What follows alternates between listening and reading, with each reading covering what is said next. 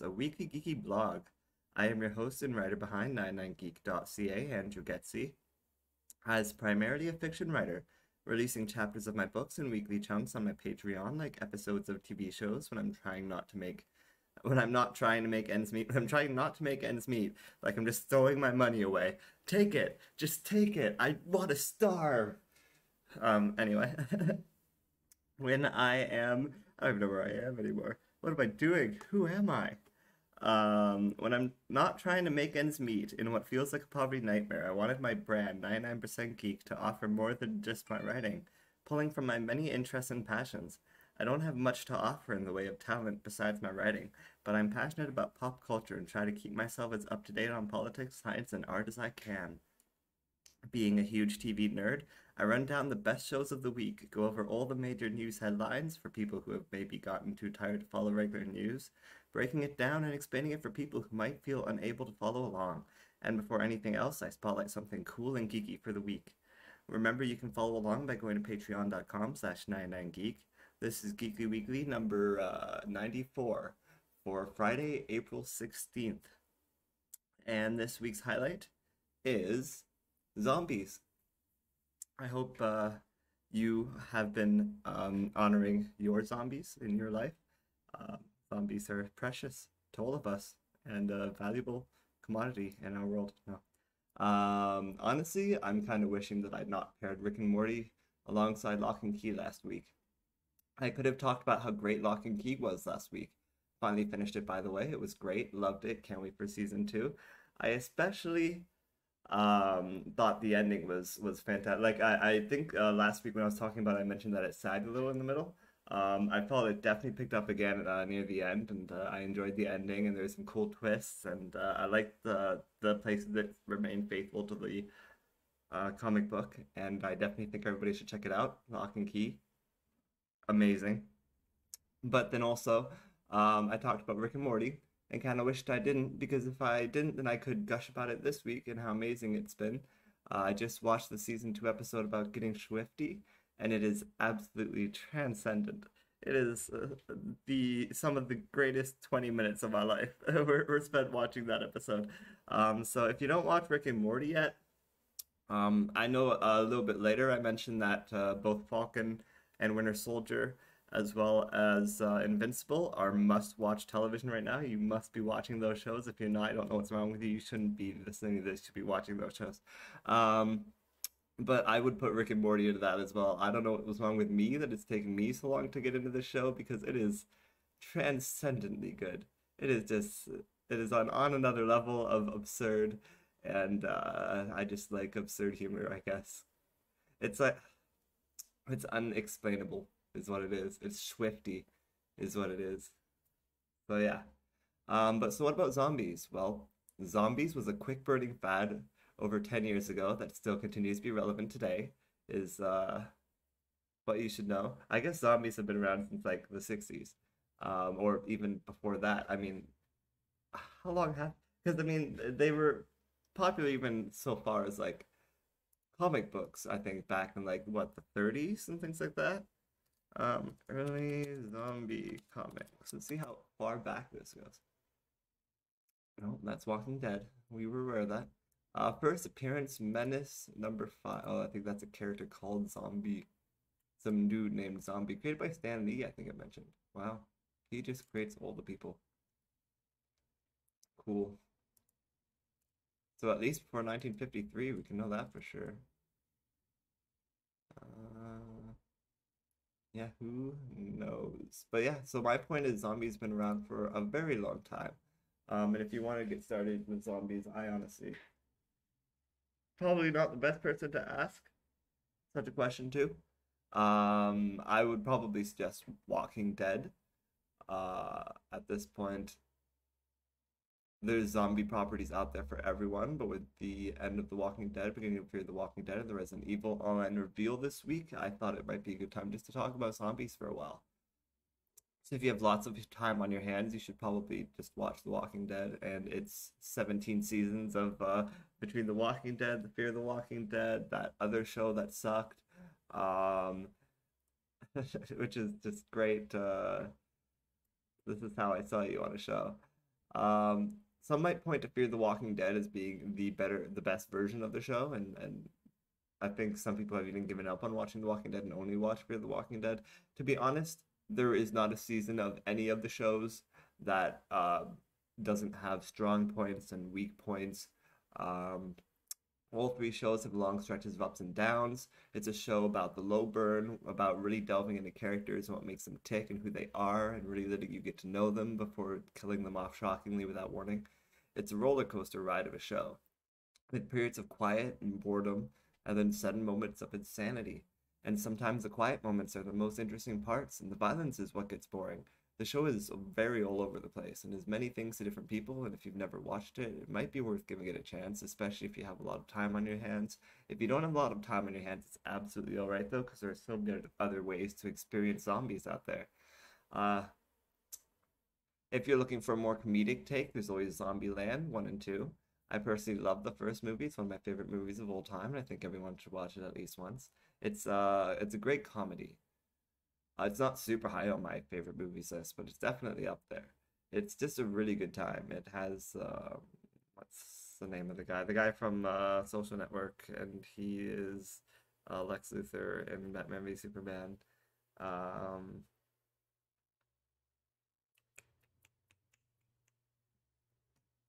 I wish I could pull up his name without looking this up. The answer is Jesse Eisenberg is the answer. It's got him in it, and it's also got, if you're a fan of Woody Harrelson, it's got him in it. It's got Emma Stone in it. I mean, it's a great cast. It's even got what's her name? Is it Abigail?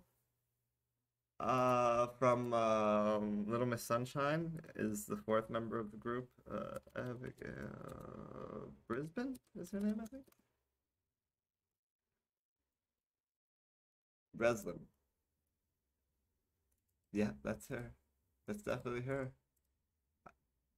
I called it. Yeah, and so it's a great cast. It's really funny. It's got a good gimmick to it, where there's the main character is kind of OCD and has all these rules that he follows, and that's how he survives the zombie apocalypse. And then it kind of takes fun, silly uh, directions from there. Um, and it's just a good time.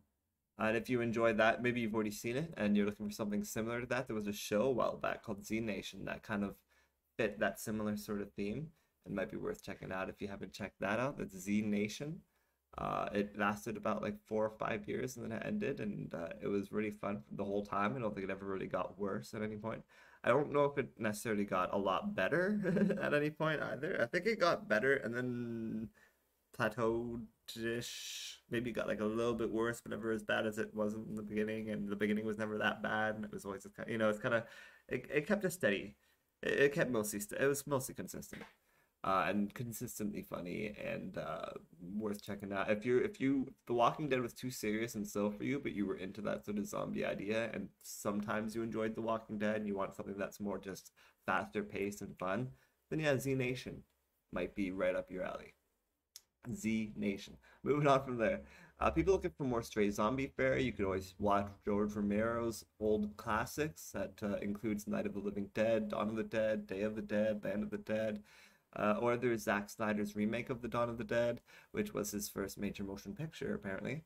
There's also 28 Days Later and 28 Weeks Later, which are both successful zombie movies. From there, the list could go on forever. More movies than I could care to count, but honestly, I think I've listed the top ones that if you haven't watched things on the like if there are things on that list you haven't checked out and you're pseudo somewhat interested in touching on the zombie genre, those are the big ones I think that I've listed. Um, no matter what you're into, the chances are there's a zombie movie out there you'd enjoy. I haven't even talked about video games. Resident Evil series is just one series out of hundreds, and it's far from the best representation of zombies. Resident Evil, the games and the movies, are more akin to weird Japanese manga action porn meets zombies. The early games play like slower adventure games, but the later games are more action focused, and the story in the whole series is just a manga style bonkers. So if you've never actually given Resident Evil a chance, but you just had this idea in your head that it was something like The Walking Dead, it's actually not at all. It's tangentially zombie um, connected. But there are other games to check out. Dead Rising is popular, but the older games were somewhat clunky and hard to control, and also have a certain level of Japanese manga insanity. I've heard great things about Dying Light, which I would point to as the best game for zombie survival. It's like Dying Light has been so close to the top. There's been games that have been like at the top of my I gotta play these games, and they just keep getting bumped lower and lower for other games.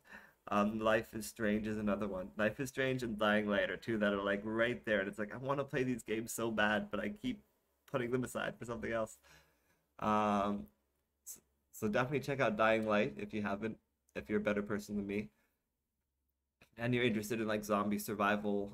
I think there's a lot of focus on like parkour, so it's a little bit like um, what I'm going to mention next, Dead Island meets Mirror's Edge.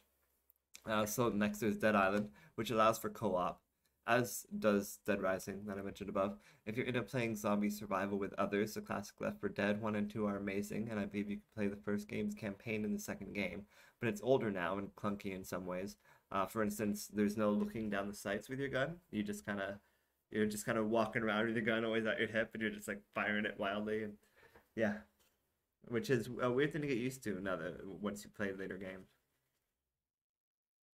The creators of Left 4 Dead are creating a new sequel, a spiritual sequel called Back 4 Blood, and that could be a game that's worth keeping an eye on if they manage to modernize the formula, because the Left 4 Dead series was absolutely fantastic. I remember playing the shit out of those games on Xbox 360 with my buddy when I was in university, and he was in university as well, I guess. Um, of course, if you are interested in something like that, you could always check out the zombie modes in all the Call of Duty games.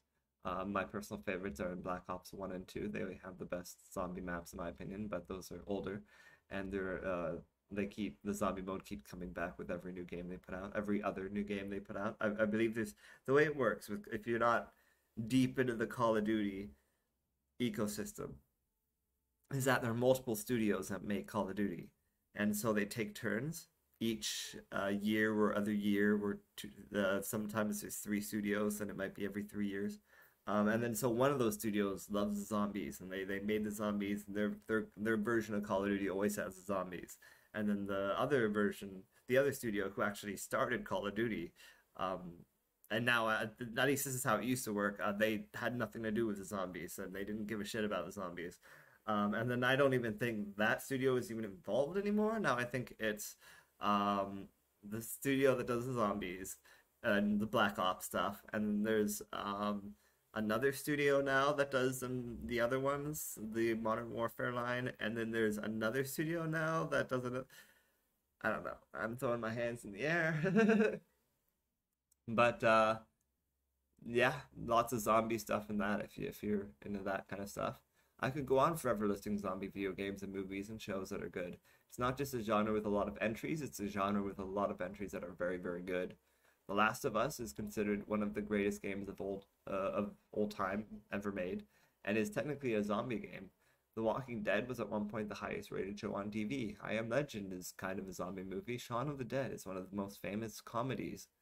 It's gotten to the point now in our society that if you're one of those people who just hates zombies and refuses to watch or play anything with zombies, you're missing out on some of society's most defining pop culture staples. Sorry, you're just gonna have to turn your nose up at the gore, hold your breath, and dive in. Zombies.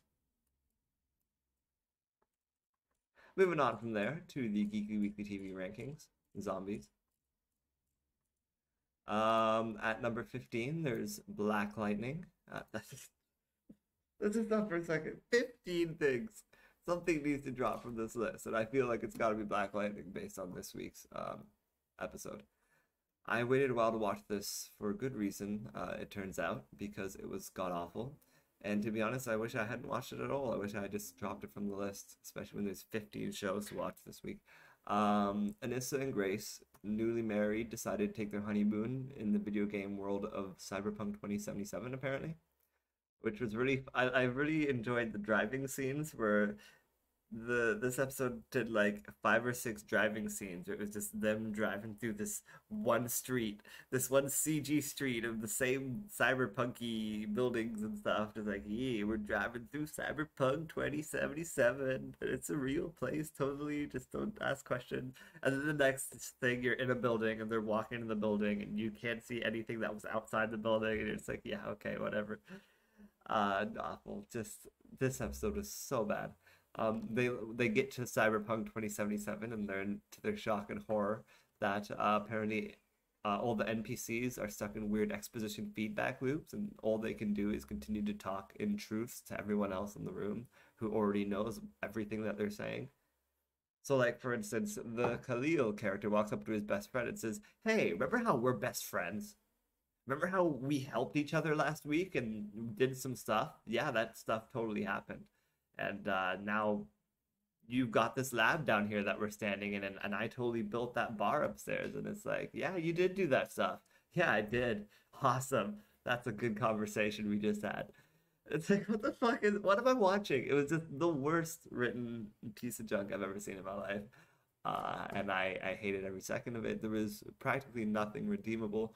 I was going to give it like credit for having good action, but I don't even think it really pulled off that off very well. I felt awkward about the fact that half of the henchmen he was brutally murdering were women, and it's like it's progressive, but it's not, because he's just murdering these women, and all I can think about is how they had lives, probably. And you don't know what they were doing at home, and you see when it's a guy that's just being horribly murdered, then it's like when a Punisher style superhero is murdering a bunch of evil male henchmen, you assume that they're probably shitty people who go around catcalling and drugging women, or doing shitty things. But then when it's a woman, when half of them are women henchmen, then it's like it's harder to assume that they're doing shitty things in their off time. Um, so I mean, and it's not so bad. Like, it's fine when it's women henchmen and the superhero is beating the crap out of these henchmen and knocking them out and then fighting the big boss or whatever. But in this, the dude was literally just murdering these people, just straight up murdering these people as if they were doing anything worse than defending this building that he was attacking. It was made me very uncomfortable. This whole episode was just awful, and I hated it. I don't want to watch this anymore. Is where I've gotten to in the show, and I know it's ending this season, and I really should just stick with the last few episodes, but it's so bad. Black Lightning with 1 star this week, number 15, on a way a really what you call it week, a full week of television this week. Moving on to number 14 on the list, The Goldbergs with 2 stars. This wasn't the worst episode of the show ever, but there were multiple cringeworthy moments that just weren't fun to watch, including Adam making a complete fool of himself on stage. What an absurd thing for someone to do. It's unbelievable that his girlfriend Bria stayed with him after that. It would be like Taylor Swift going up to Kanye after he interrupted her awards and being like, "I still love you though, you're just wacky sometimes." And then they went home and got married. Nope, Adam is the worst, and wow. Also, Jeff's breakup from Erica isn't getting any easier to swallow, and that was a hard subplot, and it was not a great episode of Goldbergs. But it wasn't as bad as Black Lightning, I'll tell you that much. Moving on from there to number 13, Home Economics, 2 stars. I believe it actually aired the previous week, but I didn't watch it, and I had no intentions of watching it. Then I happened to catch the pilot on a rerun while I was just about to go to bed. And I gotta admit, I was fully expecting it to be awful, which is why I didn't give it a chance. And I had seen too many similar looking new age sitcoms trying to be the next new thing, with a super loud laugh track and a lot of winking at the camera, like we're making jokes. But this was sans laugh track, and not too much winking at the camera. And some of the characters seemed almost likable, which is in some ways more important than the quality of the humor, which wasn't great. But a couple of the lines made me laugh. It's not good, but I might give it another chance. And this week it was better than the Goldbergs. I watched the second episode and it was all right as well. It again, I feel like I'll keep watching, but I didn't think it was great. I think it even dropped the. I was gonna give the show 3.5, 2.5 stars, and then I dropped it to just 2 stars because the second episode was like fine, but I wouldn't go beyond fine. But I mean, if you're starved up for new sitcoms and shit, like that might be something to check out because there aren't a lot of like good sitcoms that are airing new right now. So when there isn't a lot out there, you can kind of latch on to something that's fine and accept it for what it is. So Home Economics is on 13th on the list with 2 stars. Moving on from there, number 12 on the list, Kung Fu with 3.5 stars. Every time I say Kung Fu, I feel that sounds racist. Even though now it's a show that's like all Asians, but it still sounds racist when I say Kung Fu. Is that a problem with me? This wasn't a bad second episode. In fact, I enjoyed it. That said, I feel most of the strength of the show lies in how good the lead actress is. If she wasn't so charming and engaging, I'd have likely checked out by now. There were multiple parts in this show where I found myself laughing at its expense, but I think the lead actress is great, and I like her dad, and how much he seems to just love the shit out of her. And I sort of liked the weird storyline they were hinting at involving magical weapons. I don't think the original show ever really got that magical, so I'm excited for more fantasy in this version. That's what I want to see. I think that would keep me watching as if the show got more fantastical.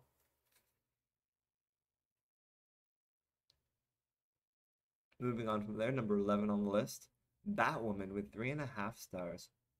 I actually think this was a pretty good episode of the show. That is to say, it was engaging throughout and had some alright dynamics. Plot gears continued to turn, and Alice wasn't nearly as much of a snore as she was last week, or last time the show aired. I don't think it aired last week. That said, Daddy Crow's, as in the original Kate's father, he's a crow. I can't remember his name, but crow is the people who are like police, but they're not. If you're not watching the show, you don't want to talk about it anyway. But his stupid addiction arc was a little unsubtle, shall we say. Also, none of the arcs necessarily stood out, and the opening fight scene was poorly choreographed, to say the least. The later fight scene was choreographed better, until Lucas came out of nowhere at the end to save the day. Was that construction site literally right beside the Batcave? Because he was in the Batcave, and he's like, oh no, she needs help. And then, like, a minute later, he's standing out there with, like, 2 guns, being like, yeah. It's like, how did you... Huh? Did he beam over there from the Enterprise? Like, what the fuck? They did introduce some villainous characters, like the woman with the cane, who seemed like they would make the woman with the cane seemed like they would make an enjoyable villain, and there was someone else who seemed cool too. Whatever. He was some old dude with a cool accent, I think. I never doubted for a second that the woman with the cane was evil, though. It was kind of obvious. And exciting, kind of. When we need more notable villains on this show, especially because the most notable villain on the show we want to be good because she's so enjoyable. So we need more villains that we can root for and be evil as fuck. Moving on from there to number 10 on the list, Supergirl with 4 stars, which just goes to show how strong some of the shows are. We're at the 4 stars already, and we're still at number 10.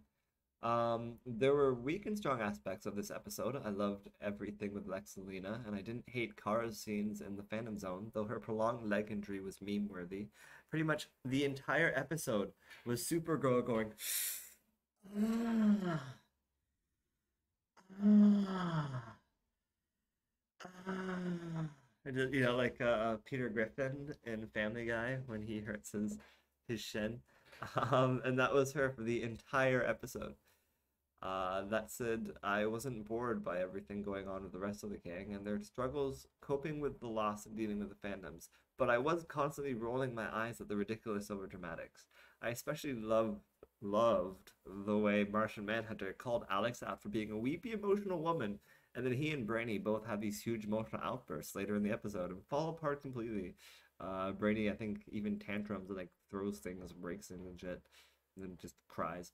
Some of that was intentional, like I think they intended that to be ironic, but I don't think my laughter completely was intentional at every point in this episode. I feel like there was a lot of things I laughed at that were not intended to be funny. So yeah, Supergirl.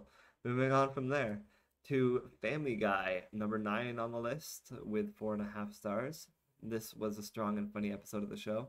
Though with some plotting flaws, I wouldn't say it was the story that held up the episode, though the concept was strong. Brian finds out he was stolen from another family and finds out that family is more pretentious than he is. As a Brian fan, I found aspects of this episode fun, but I feel like it wasn't as fun as it could have been. Like I should have enjoyed it more than I did. I didn't love Brian's arc overall, and I felt it was a little underwhelming. Peter's hair growing long was interesting and led to some funny asides. Honestly, the random asides were some of the best parts of the episode, keeping the weak execution of a great premise and conceit from bringing the episode down too much. A low 4 stars, but not as low as Supergirl. Supergirl barely got 4 stars this week, only because it was fun. Like I if I didn't enjoy myself watching it that as much as I did, I don't think I would have given it 4 stars because didn't really enjoy it and deserve it. Moving on from there, number 8 on the list of the Nevers. I enjoyed the first episode of this show. It was a show I could see myself wanting to watch more of. It has a lot of very cool dynamics. It's a neat setting. It's got some well recognizable tropes that I enjoy. And I like the main character, both lead women, in fact, and much of the surrounding cast, but it is very Joss Whedon, unmistakably Joss Whedon, the most Joss Whedon thing we have ever seen since Dollhouse. And it comes armed with every Joss Whedon stereotype. And he's listed as wearing all the hats, writer, director, and executive producer. So HBO insisting he doesn't have much to do with it is a lie. He's all over this in every way. And on top of that, besides the main character, I didn't feel myself getting that attached to anyone else. Nor did I find myself caring too much as to the goings-on of the universe. I look forward to the Victorian shenanigans and the main chick kicking a bunch of ass, but that's about all that interests me. Everything else is just inoffensive, funny things that are happening to fill the hour. Also, the 10 minutes of people getting touched at the end went on far too long. It literally was like the episode was over, and they were like, but then the main character thinks back to the night when they all got their powers, and the thing that you see in the trailer that you assume is going to be at the beginning of the episode is actually at the end of the episode, and it goes on for 10 straight minutes of people just being like, wow, and super slow Zack Snyder slow motion, Zack Snyder cut slow motion, and they're all just which is kind of funny when you think about it, because this is Joss Whedon who directed this, and he ruined Zack Snyder's Justice League, but then he made his Nevers sing kind of like Zack Snyder's Justice League by making it just a 10-minute long slow motion bore fest where no new information was learned. It was so bad. That was the worst part of the episode. Other than that, 10 minutes, I enjoyed myself for the most part. I'm actually surprised I didn't take a star off for that horrible ending. But it looked pretty. You know what? There was one piece of information that was interesting. It seemed to be, from that scene, to be an alien spaceship that gave them the powers, and that was kind of cool, and we didn't know that. I don't think the people know that. People kept saying it must have been sent by one of the other nations that are trying to destroy us or whatever, but that thing looked pretty damn alien to me. So yeah, kind of cool. Maybe there's going to be a alien twist somewhere in here.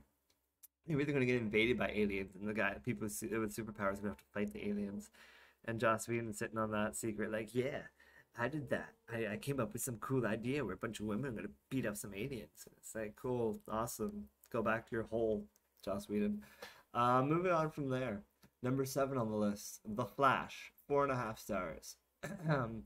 It was an entertaining episode of The Flash this week, which is a bit of a surprise. I remember seeing the promo for this week's episode and rolling my eyes, but I ended up enjoying it a lot more than I thought I would. It just had a fun vibe to it. I also enjoyed the focus on Frost, and I even enjoyed the bartender who she started flirting with and then fought at the end of the episode.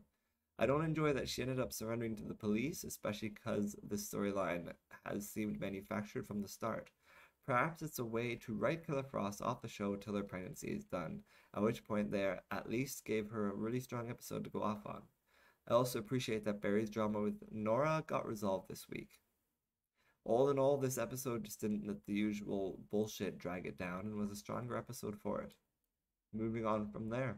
Number 6 on the list, Saturday Night Live, with 4.5 stars, and this was a great episode this week. An amazing episode, I say, in fact.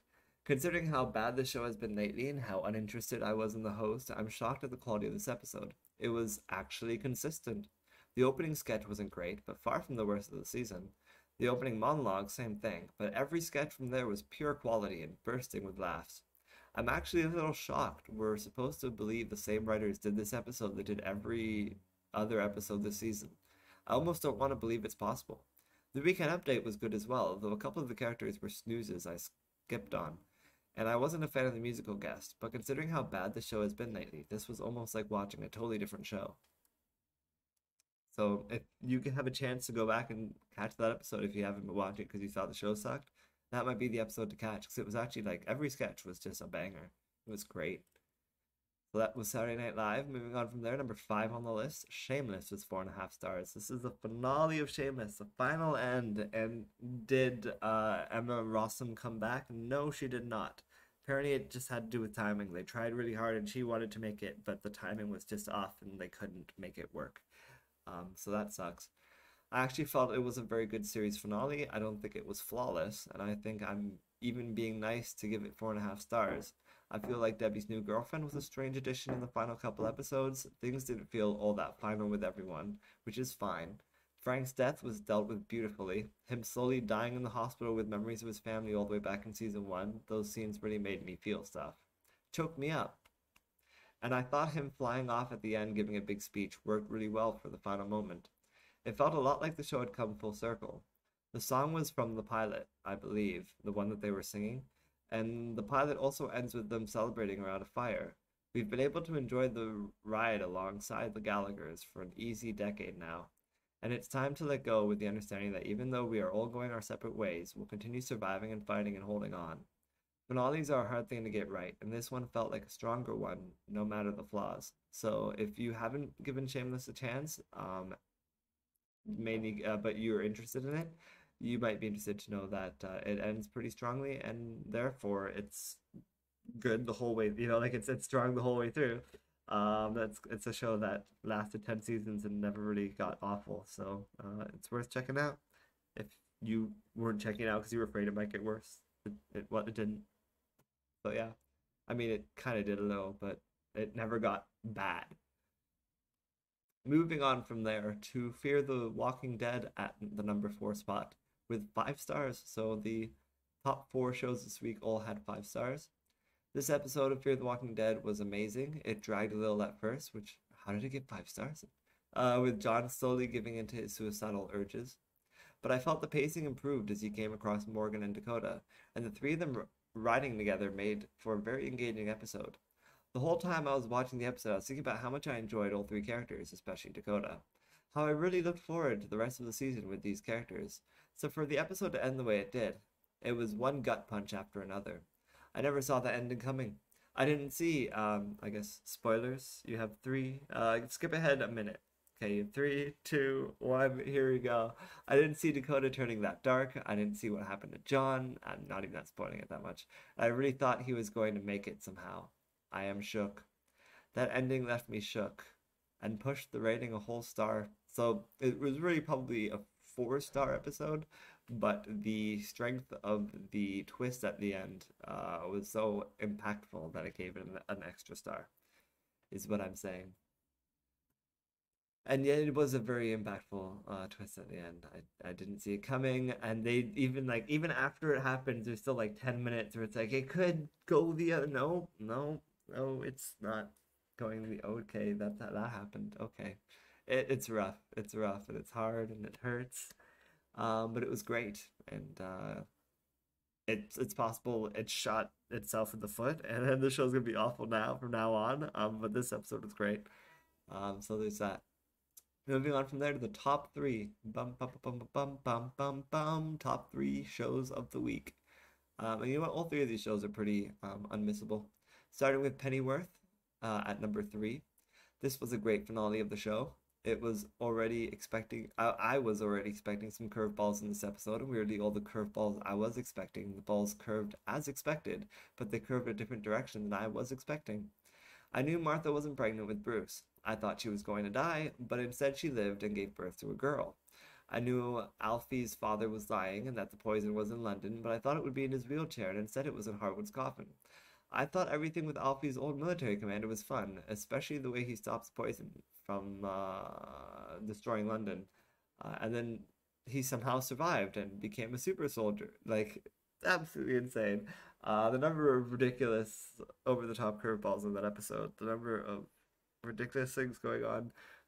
I don't even know what the show's trying to do anymore, or what it's trying to be, but it is amazing and never ceases to amaze and shock and just be fun and silly and over the top and not give a shit about anything like canon or anything or history. It's just given up on all of that. And yeah. So if you haven't checked out Pennyworth, it's had 2 seasons now. And they've both been fantastic. They're very British. If you're a fan of like, if you're an Anglophile, as I think a character uses the word in Lock and Key, if you're an Anglophile, then definitely check out Pennyworth because there's just a lot of great British accents and people saying very British things, British idioms that never get old, and being incredibly British. So as to like, like, oh, you've come with your gun to shoot me. Well, let's just quickly drink this cup of tea first. It's great. I love it. I love Pennyworth. It's absolutely worth watching. And it's had 2 great seasons now, and who knows how great the next season's going to be. But I definitely know that it's been renewed, and I cannot wait for that next season to come. Moving on from there to the number 2 spot, Falcon and the Winter Soldier. That's right. I think you know what number 1 is going to be. But Falcon and the Winter Soldier got the number 2 spot with 5 stars. It was another good episode, though it did drag on a smidge. I'd almost call it the weakest of the season, but I think the scene at the end did a lot to improve this episode. Kind of like I said with Fear the Walking Dead, how it was a weaker than 5-star episode until the twist, which elevates it back to that 5 stars just by how impactful the twist is. I think the same goes for Falcon and the Winter Soldier. I feel like it was a weaker episode this week than usual, and then the end was just turned that around, just turned it on its head, where it's like, oh, did we lull you into a bit of into a kind of a relaxed state of mind? Well, and suddenly it's like, what just happened? And holy shit! And wow. So yeah, definitely again the twist pushed this episode to be amazing, at least as good as the other ones. I like how dark it got, and I like that the credits were changed to be darker as well. I liked that Sam almost got to the one woman. I can't remember her name. It's kind of weird. But now she's gone too far, and now John Walker went too far in return and murdered the doctor, and everything is insane. Overall, it was another great episode, but thank God for that ending, or this episode wouldn't have anything necessary to make it stand out on its own. Which would have been fine. Not every episode of the show has to be amazing for the show to be amazing, but so far, every episode of the show has. And that's Falcon and the Winter Soldier. Moving on from there to Invincible, which earns all 5 of its stars without some weird twist at the end. But was there a weird twist at the end? No, there wasn't really that weird of a twist. It was more game changer than a twist. Like a story twist was the game changer is more like it's not necessarily a new information so much as it's reveals within the characters themselves that like change the dynamic. So has it sunk in yet? This show is amazing. Invincible, 5 stars. It's so good. Number 1 on the list. How many times do I have to feature it at the top of this ranking for you to give it a chance? I'm assuming most of you haven't, just because I'm assuming this is a show that's hard to sell, which is seeming to not be the case because Twitter just seems to be full of people of all types and creeds loving the show. And social media is just full of people loving the show, and it seems to be getting all kinds of success, and has already been renewed for new stuff, and there's a movie coming, and apparently the movie's not going to step on the show's toes. Like, apparently it's going to do its own thing, so the show's still like a canonical version of this story. It almost sounds like they're not really going into the movie, but either it's going to be like an alternate take, or possibly it's even going to tell like a side story that, like, outside of the main story that maybe even keeps it in canon. I don't know. I don't know what they're doing exactly, but it sounds like it's going to be very different. So the show worth watching on its own.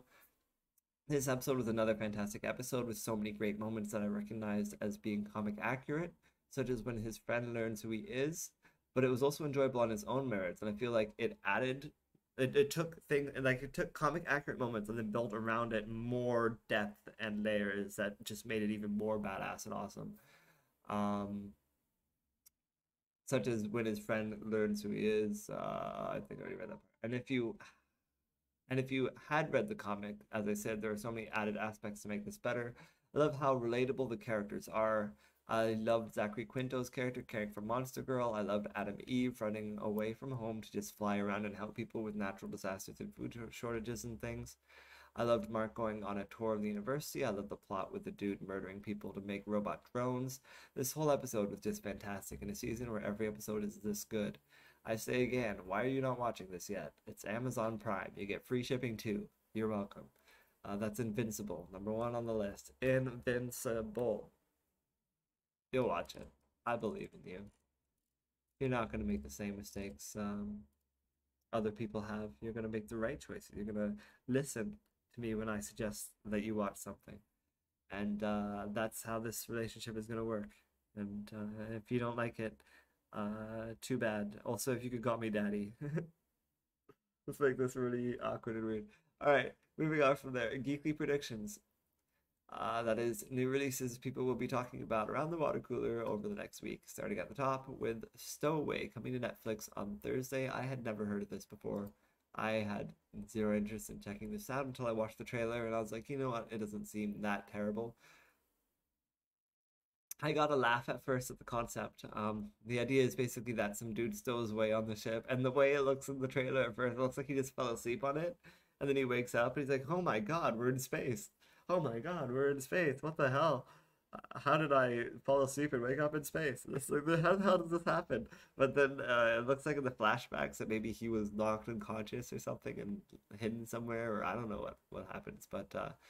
It looks interesting. There's some good actors in it that I think is a lot of the like Toni Collette and Daniel Day Kim and Anna Kendrick are like it's like a story of four people, and those are three of the four people. And it's like, give me it to me. I give you my money. This is how this works, right? I don't actually have money. I'm sorry. I'm broke. So sorry, still away. But it looks fantastic, and that's coming out on Netflix on Thursday. I think that's just a movie. I could be wrong, but who knows? But that seems like it's worth checking out. That's Stowaway on Thursday on Netflix. Moving on to the second prediction for this coming week, Mayor of Easttown on HBO Sunday. That is, I keep seeing advertisements for this, but stop. I'm telling it to stop, but it's not stopping. No, okay. I keep seeing advertisements for this. It looks like a sort of noir detective story thing. She's Kate Winslet. I didn't know that it also has Evan Peters in it, which is exciting, and that makes me want to see it more. I've never really cared all that much for Kate Winslet outside of things. But I mean, sure, I'll watch something with Evan Peters in it. And I like the noir genre, even though I don't know why, but the trailer just doesn't really do much for me. But it's certainly seems to be the thing of most quality of coming out in the coming week. So you might want to check that out if you have the time. I don't know if I will make it through more than 5 or 10 minutes of that show. With all the other shows going on right now, maybe if I drop Black Lightning, then I'll have time for that. I also don't know about Stowaway, but we'll see. But you should watch it if you think it looks interesting. I think it looks interesting. I like the space stuff. I mean, it all looks like fun. Moving on from there to #3 on the list, MLB The Show 21 on is coming to consoles and Game Pass. It's a video game, and it's coming out today. That's right. I said it's coming to Game Pass on Xbox. So you can, if you have the Game Pass, you can just download it and play it. The reason why this game has been getting a lot of talk lately is it is a game that has been known for being it's been known for being a quality sport game. I mean, the sport genre has a lot of quality simulations. Like there's Madden NFL is lauded, and NHL is lauded, and NBA 2K is lauded. The non 2K one, it's not so much. But I mean, the point is each sport has its franchise. That's awesome. and does its sport justice. FIFA does its sport justice. And MLB has never really had a mainline game that does its sport justice every year. Um, it besides MLB The Show, um, which is, I guess, the most currently, because any of the other baseball games I've tried to compete against it have dropped off here and there. But the really shitty thing is that MLB The Show has for the longest time been a PlayStation exclusive game, and now since it's the only baseball game left on the field, and it's been known as being awesome, and is usually well rated and plays fun, I guess. I'm not a huge baseball fan, but this year apparently the Major League Baseball League stepped in and gave PlayStation at least they made the choice to make it multi-platform, even though it's known for being a PlayStation exclusive.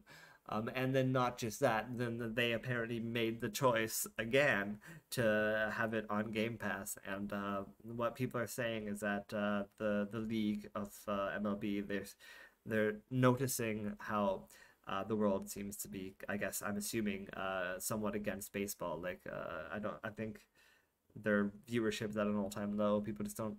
I know personally, I don't care anything about baseball. I think it's I would rank it as one of the most boringest of the sports.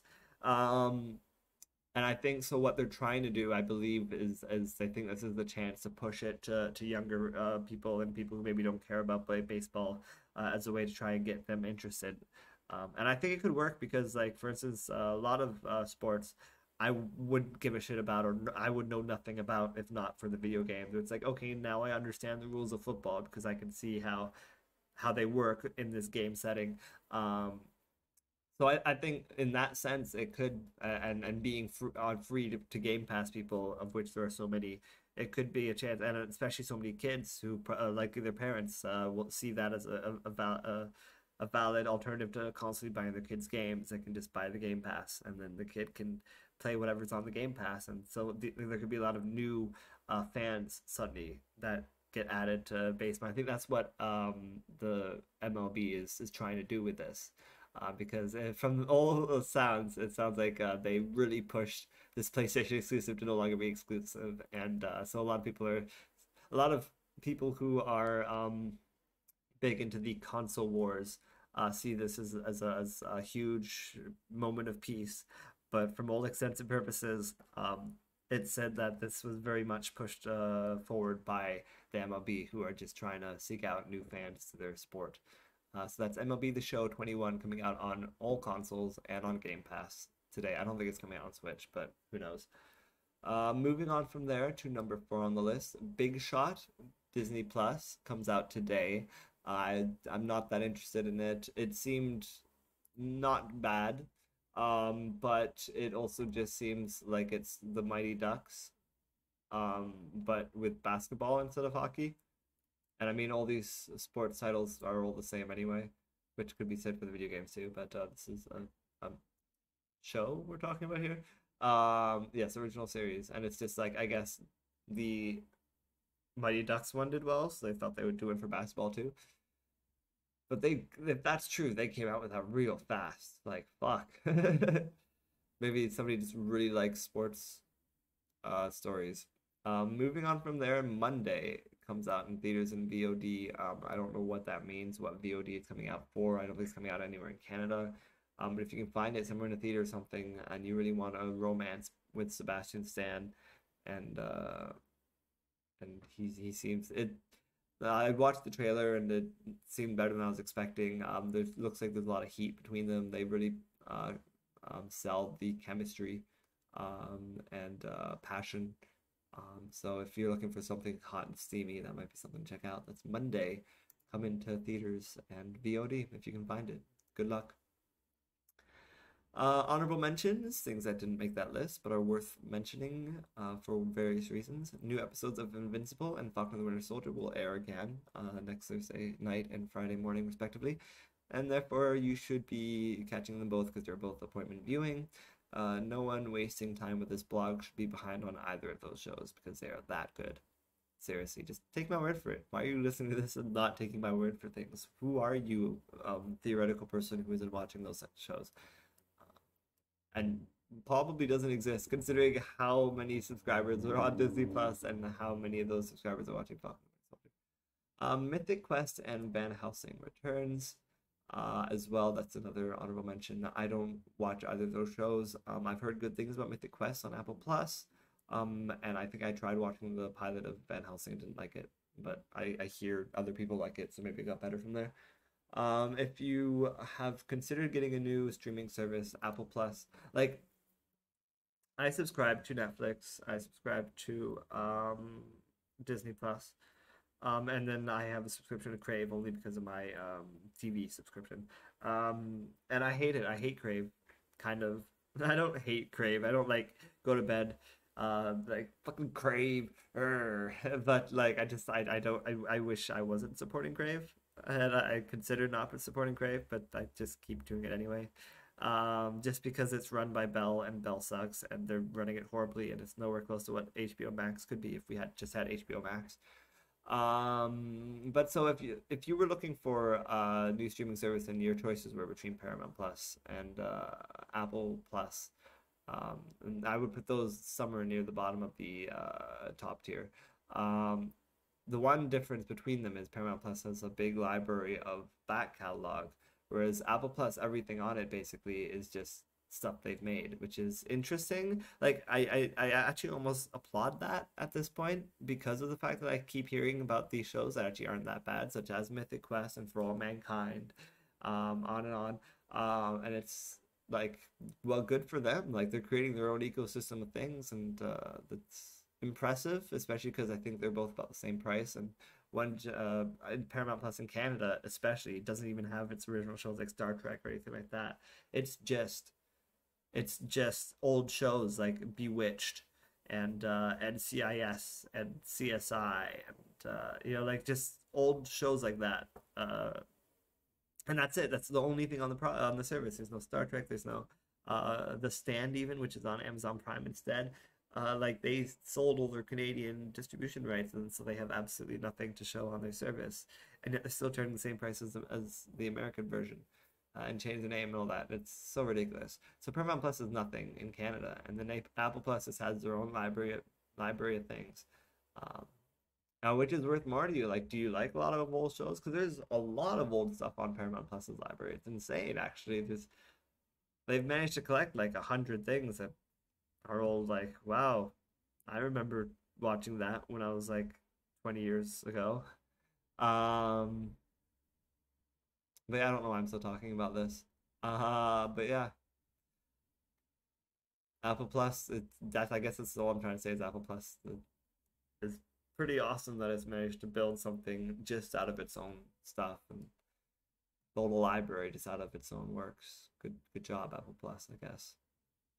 Moving on from there, Geekly news headlines. It's news from the past week you need to know, so you won't be as ignorant as a QAnon loser.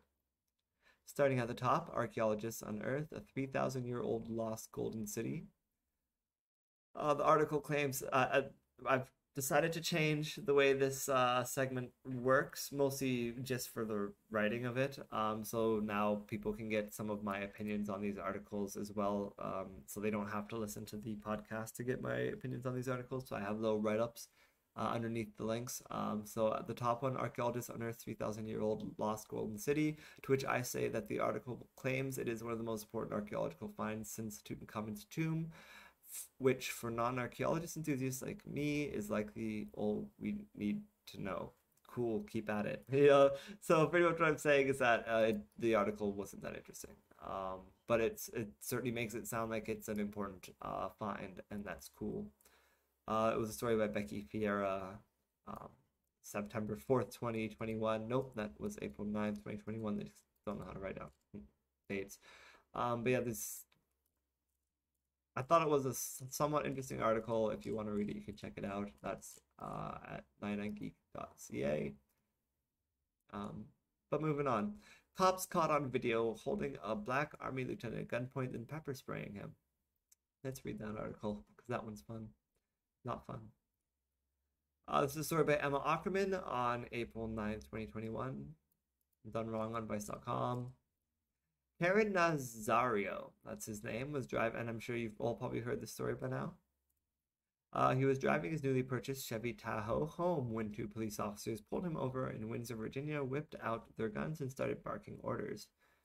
With their weapons raised, the officers demanded that Nazario, a black and Latino man, get out of the SUV. Nazario looked in the mirror and saw he was being held at gunpoint, then placed his cell phone on his dashboard to film the December 5th encounter. He repeatedly asked to know what was going on. At one point, he even admitted to being afraid to leave the vehicle. Yeah, you should be. I think you can just hear it. Now! Get out of the car! Now! So if you haven't heard, Get out of the car! Sir, just get out of the car!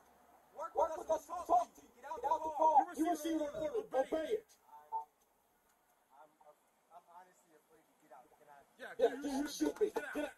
Yeah, you should be. What cop says that? Now! That's fucked. There has since been, let me see if I already included this later article as well. That I thought was interesting. But I think I just talked about it on Twitter. I didn't actually include it in this, which is fine because we're talking about it now. But apparently there was a person, the head of the, like the police chief or whatever, made a statement saying that the one person was at fault and would get fired, but the other guy wasn't so bad. And I think he was talking about this guy who was like, if you just work with us and we can talk this through. And then this guy's like, you should be scared and shit. And apparently this guy at one point switches out his gun for his taser later, and then after that apparently even puts that away and tries to de-escalate the situation. So they're trying, the chief is trying to argue that this guy should keep his job, and this guy's the one and this guy's also the newbie, so I guess this guy's the one that's been training this guy. And so, like, you know, the guy who was the asshole was the one training the newbie who's just trying to de-escalate. So the argument the leader is making that they both shouldn't necessarily be attacked, and it should be the guy in charge that should be charged. I think that's possibly a reasonable take. They pepper sprayed him at one point during the whole thing. Here, I'll just read this. By the end of the incident, the cops would threaten Nazario, pepper spray him in the face, and knee strike him in the legs, according to body camera footage, Nazario's cell phone video, and legal filings. Later, when Nazario was in tears and on the ground of a gas station parking lot as officers put him in handcuffs, he repeated, "This is fucked up, this is fucked up." The officers allegedly told Nazario if he were to complain, they'd charge him with crimes like obstruction, eluding, and assault on a law enforcement officer, potentially destroying his military career. But now Nazario has a lawyer, and he sued the two Windsor police officers, Joe Gutierrez and Daniel Crocker, on April 2nd, alleging violations of his constitutional rights under the Fourth and First Amendments. He's a sworn member of the United States Army. He swears an oath to support to defend the Constitution of the United States from all enemies, foreign and domestic, and the way these officers behave, this implicates the oath that he takes. Almost sounds like they're domestic enemies. Arthurson Nazario thinks he was racially profiled. His hope with the lawsuit is to hold the officers accountable and send a message to other law enforcement officers that this type of behavior will not be tolerated. Fair enough. And it goes on, and you can read more of that by checking out the link at patreon.com/99geek. Moving on from there, where was I here? Oh, my write-up, by the way, for that article says, it's funny how conservatives keep insisting these are isolated incidents, yet they happen again and again and again and again and again and again and again, even after you think police should be on their best behavior for even a couple days, so we wouldn't have to keep hearing of new stories of insane police abuse. These are not isolated incidents anymore, or they never were. They definitely never were, is the answer to that. Moving on from there. Leaked chats show White Lives Matter movement in shambles after Antifa infiltration. Let's check this out. This is a story by Tess Owen on Vice.com on April 9th, 2021. Just days before a series of White Lives Matter rallies were to take place in cities across the U.S., the movement has fallen into shambles after anti-fascists posed as event organizers and lured unsuspecting racists to join several fake Telegram channels. On Thursday, the administrators of the White Lives Matter channels for Seattle and New Jersey suddenly changed their avatar to an Antifa flag and revealed themselves to be a honeypot created to draw extremists to glean information about them. The New York City White Lives Matter channel followed suit. Beautiful. This marks yet another major setback for the White Lives Matter movement, which began organizing the March for White Lives on the encrypted messaging platform last month. Since announcing the IRL rallies, the movement has been plagued with paranoia, intrigue, and infighting, as well as a general lack of interest from prospective attendees. What's more, Vice News has obtained leaked chats from a private White Lives Matter admin channel suggesting that Antifa infiltration at the highest levels was even worse than organizers thought. By Friday morning, White Lives Matter organizers were doing damage control, trying to assure the public all was well ahead of Sunday's big event in cities across the country. To quickly clarify, Antifa did not infiltrate the nation admins. No. They wrote in a statement on a Telegram channel that has over 2,000 subscribers. Antifa infiltrated a small, semi-public chat where people were reminded to keep the content clean on their channel. But some subscribers to the channel didn't know what to believe anymore. Why is this happening? Wrote one user with the handle JD. I'm so fucking sick of this shit. Too many damn feds and Antifa sniffing around, another user with the handle Freedom replied. What an absolute garbage dumpster fire, another remarked. Optics have also been a significant hurdle for White Lives Matter protesters. I can't imagine why. White Lives Matter organizers. Can't imagine why. Who hope to tap into the influx of normie MAGA supporters on Telegram following the January 6th Capitol riot. They knew that if they wanted to get any significant numbers for rallies on April 11th, they'd have to broaden their appeal and avoid associating their event with explicitly Nazi or white supremacist content. It's hard to run a White Lives Matter event and not have it associated with white supremacy. This has been a common goal of several suit and tie white nationalists, good luck with that, in recent years, who rely on dog whistles and euphemism to push their ideas mainstream. But subtlety quickly proved to be a steep challenge for White Lives Matter organizers, I'm sure. The Philadelphia White Lives Matter Telegram channel had become particularly problematic, as it was quickly swarmed by some users with handles such as Sig Heil and others with Nazi insignia in their avatars. The Philadelphia channel was so extreme that even White Lives Matter Telegram users on other channels raised their eyebrows. Just a recommendation, separate yourself from Philly, one person wrote in the main White Lives Matter channel. It is so hateful that it seems like a troll made it. No, you guys are the trolls. You guys just don't even realize. It's insane. The New Jersey European Heritage Association, a white nationalist group that considers itself optic savvy, was even forced they even earlier pointed out that the people who the Antifa people who infiltrated us, they only got control of a clean board. So if it was a clean board, we know it's absolutely not the board that is so hateful that it seems like trolls made it.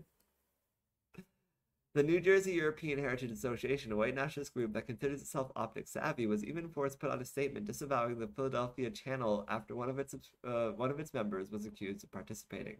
To reiterate, New Jersey European Heritage Association is not organizing, participating in, or endorsing any purported White Lives Matter events in Philadelphia, they wrote in a statement on Telegram. In late March, White Lives Matter organizers formed a 14-person private Telegram channel of admins where they could discuss optics. A major concern was trying to beat back some of the more extreme Nazi content on channels specifically organizing upcoming rallies, according to chat logs leaked to Vice News. This event should be 110% optical in the sense of no swastikas or anything that puts normies off. I love how much conservatives insist that they're not the Nazis, that the real Nazis are the liberals. Remember the whole thing with Gina Carano and how she had the whole see, they're just like the Nazis, and this is just as bad as the Nazis, and the liberals are the Nazis, and everybody's all like, they're Nazis, and oftentimes they justify that as, well, you guys call us the Nazis, and what you can call us the Nazis, and we can call you the Nazis, and it's both just as ridiculous both ways, and if we keep saying it, then people will believe it, and blah, blah, blah, blah, blah. But the reality is that they literally have to tell their own people, hey, remember to leave your swastikas at home, We don't want people to think we're Nazis. It's insane. It's absolutely insane. And somehow people still believe this bullshit. It's unbelievable. It's unimaginable. Another admin with the screen name Your Fuhrer chimed in with concerns about some of the violent content that was being distributed in the rally organizing channels. For people not watching the video, I am facepalming.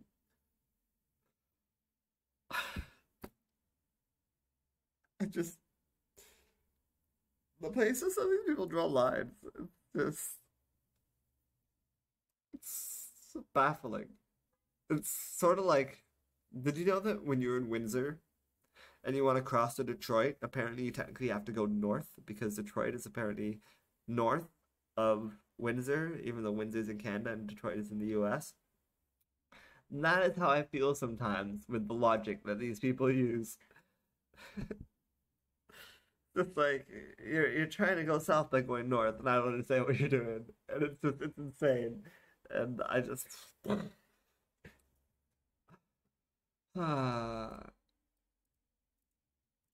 it blows my mind.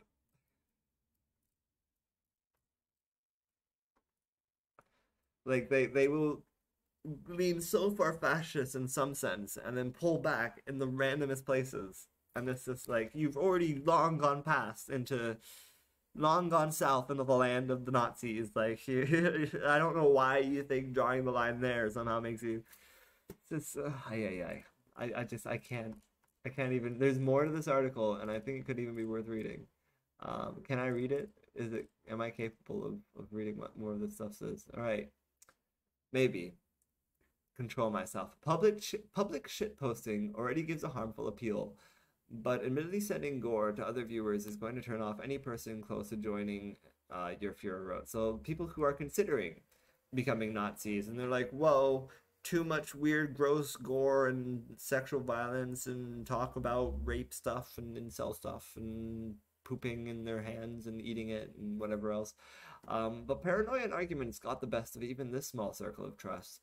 Disputes broke out between purported Proud Boy leader from Michigan and another admin about the fact that Proud Boy's chairman Enrique Tarrio is not white.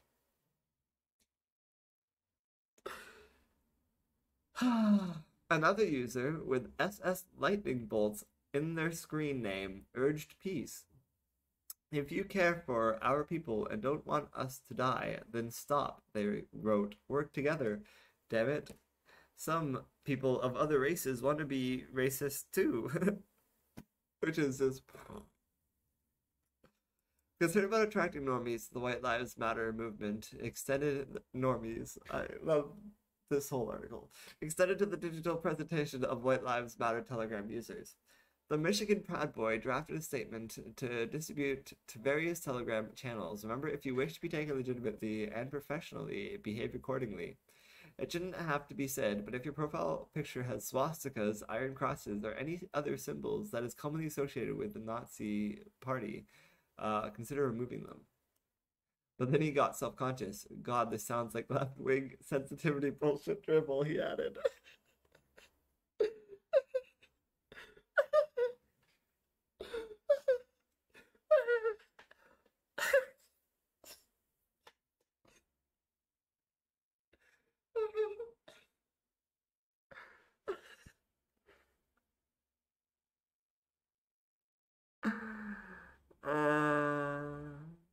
And now they're accusing their own people of being moles and Antifa spies because the extreme on one side just can't believe how extreme the other side are about certain matters that they aren't extreme about, but then they're extreme in some ways that these guys aren't extreme about, and it's insane. Like, these are just all the loonies trying to group together, but they can't do it because they're all just so loony.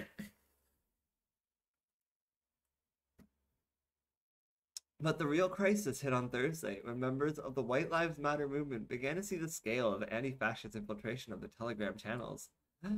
NYC is very likely compromised, one user wrote after the avatar of the White Lives Matter NYC group was changed to the Antifa flag logo. Disgusting, responded Your Fuhrer. The White Lives Matter admins began hearing rumors that other channels that had been compromised, Oregon and possibly Pittsburgh, I mean, those are cities, but okay, As screenshots from the admin channel began to leak online, the Michigan Proud Boy was already feeling the ramifications of his involvement in White Lives Matter and said he was removed from the Proud Boy leadership. Water break. Proud Boy bylaws stipulate that members cannot be neo-Nazis or white supremacists. That must be a really hard line to draw. In some cases, violations are... I mean, who does that leave? How does that work? I'm so confused.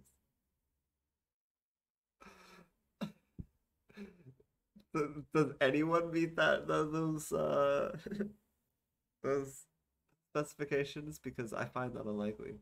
In some cases, violations are handled through Proud Boy courts. Oh, that's exciting. Fines, probations, and expulsions are all methods of discipline used by the group. But as long as they fight against the liberals doing that sort of thing, apparently. What a bunch of insanity. And it just keeps going. Here's the last thing somebody posted. You guys need to all relax. It's not a mess. Us being so paranoid and acting all sketch is only feeding into the public perception that Antifa wants. You're damn right. It's great. They want to portray us as unorganized and messy. And so they are compounding reports about the actually very few regions where the marches are being infiltrated the hardest. So again, they're trying to point out that they're not being infiltrated. This is all them. That's just being insane. In reality, the white unity is strong, unified, and honorable. They are using a strategy to overinflate their own messes and using it to try to destroy morale for this movement. Good luck proving that. We cannot let them do that to us. Good luck. We are better than that. Take a deep breath, relax. I'm going dark on this chat after this, but I just wanted to boost your morale and reinstate trust in this movement because this paranoia is playing right into their hands. Keep your head up and optics in check. Good night. Hilarious. Absolutely hilarious. I love it. Alright, so in some ways, things are going well. But only some ways. Moving on from there. Police say that Texas infant fatally shot by 3-year-old brother. This is horrifying. Yet another shooting that could have been avoided with a gun ban, I say. Let's read this for closer details. This is a story by the Associated Press on April 9th, 2021. That's how you write out a date. Again, Texas infant fatally shot by 3-year-old brother. Police believe an infant was fatally shot Friday by his 3-year-old brother after the older brother got hold of a gun inside of a Houston apartment. The infant was shot in his abdomen Friday morning, said Houston Police Department Assistant Chief Wendy Bainbridge. That's horrible. Several adults who were inside the apartment drove the 8-month-old boy to a hospital where he died. I just want to take this moment and plead with parents and guardians all over to not allow your firearms to be accessible to anyone in the house. Lock them up. There are things that you can do to render that weapon safe. Please pray for this family. This is just a tragic event. No, we should have a ban on all fucking guns. People don't need a gun in their house. Investigators initially were not able to locate the gun used in the shooting, but found it later inside the vehicle that family members had used to take the infant to the hospital. Investigators and prosecutors are still determining if any charges will be filed in the case, Bainbridge said. Yes, let's file a charge against that 3-year-old. Moving on from there, Trump in 2024, he says only that a Republican will win. What? Let's hear a bit more about that. This is a story by the Associated Press and Steve Peoples of the Associated Press on April 10th, 2021, out of Palm Beach, Florida. Former President Donald Trump plans to affirm his commitment to the Republican Party and raise the possibility that someone else will be the GOP's next presidential nominee in a closed-door speech to donors Saturday night. Trump's message, outlined in prepared remarks obtained by the Associated Press, comes as GOP officials seek to downplay an intra-party feud over Trump's continued leadership in Republican politics. So these people are feuding too. It's so fun. And yet they're all convinced that they're going to win. They're feuding to the extreme, and they can't get their stories straight, and they keep getting more and more extreme, and yet they are convinced that they are a majority and that they are going to win through democracy. It's unimaginable. Trump's message outlined in prepared remarks obtained in the Associated Press comes as GOP officials seek to downplay an intra-party feud over Trump's continued leadership in Republican politics, his commitment to party fundraising, and his plans for 2024. Trump's advisors report he will emphasize party unity. He's famously known to, while Trump's advisors report he will emphasize party unity, he's famously known to go off script. We are gathered tonight to talk about the future of the Republican Party and what we must do to set our candidates on a course to victory, Trump says in prepared remarks. I stand before you this evening filled with confidence that in 2022 we are going to take back the House and we are going to reclaim the Senate, and then in 2024 our Republican candidate is going to win the White House.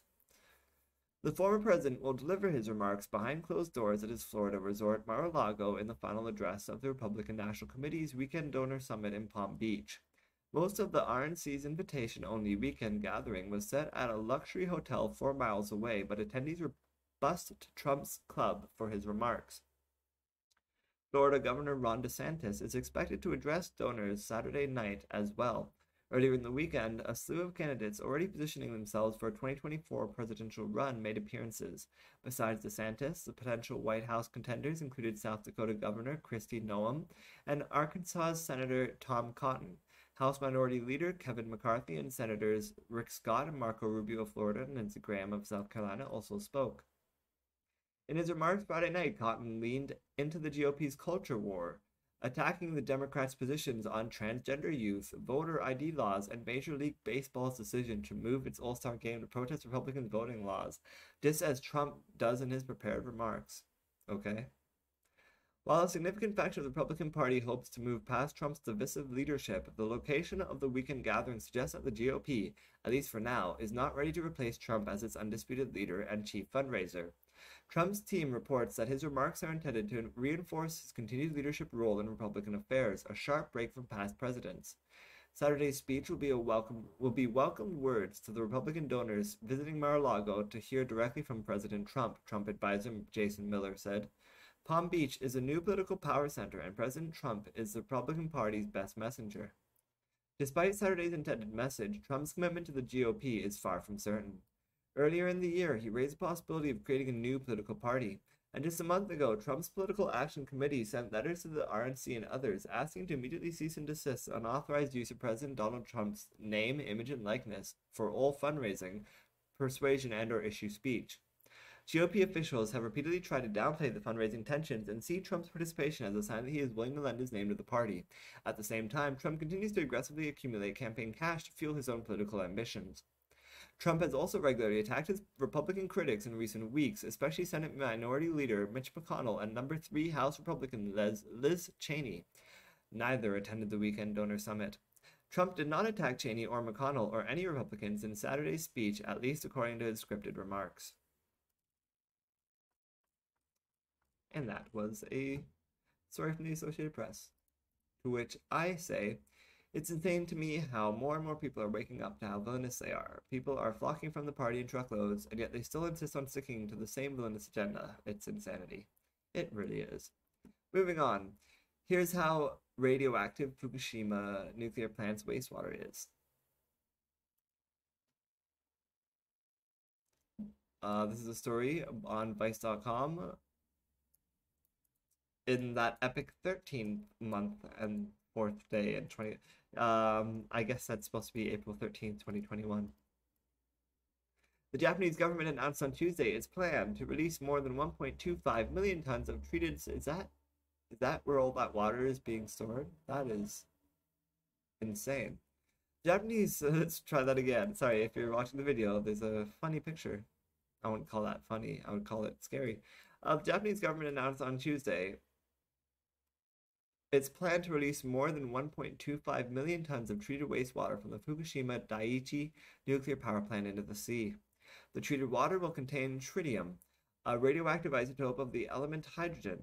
The plant's operator, the Tokyo Electric Power Company, used the water to cool the plant after it suffered a meltdown in the aftermath of a massive earthquake and tsunami in 2011.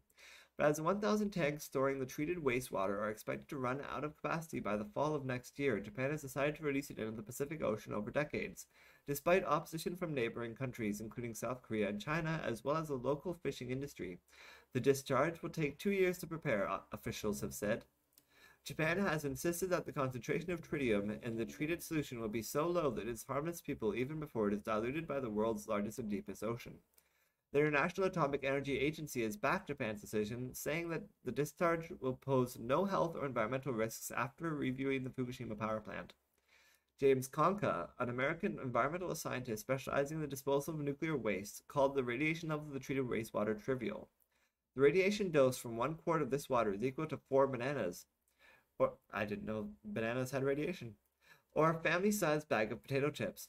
A ton of this water gives a dose of approximately 4 MSV, milliscalvin units, I believe it is. I think that's Scalvin or something like that. About the average annual background dose to everyone in America, and less than a single chest CT scan, which is 7 MSV. So you're saying everyone in America apparently gets approximately 4 MSV average background dose just from everything that exists in America. And a CT scan causes 7 MSV. Mass Kelvin volts. The average dose of natural radiation for a Japanese resident is 2.1 MSV, according to Japan's Ministry of Environment. So it's lower for Japan than it is for America. Lucky Japan. But those who oppose the dumping believe tritium is dangerous, claiming its release into the ocean would have an impact on marine life and public health. China has called on Japan to reconsider its plan to release this water.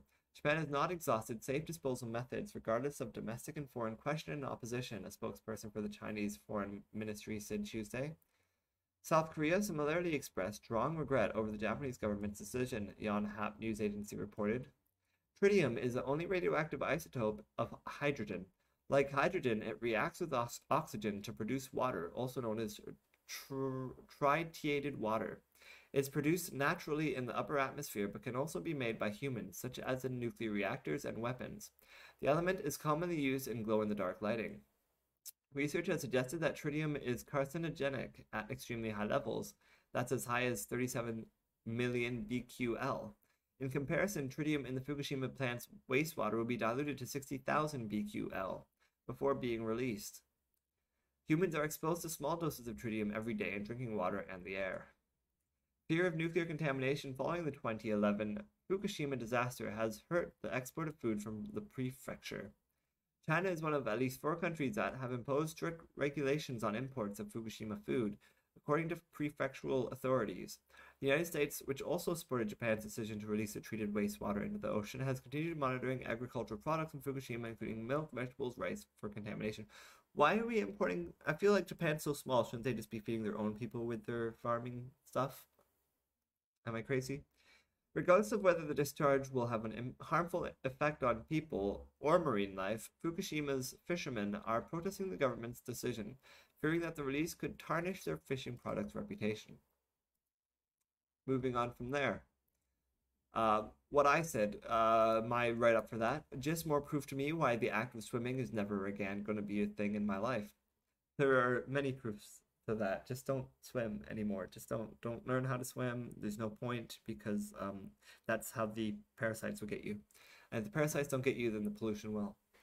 That said, the end of this article has interesting statistics.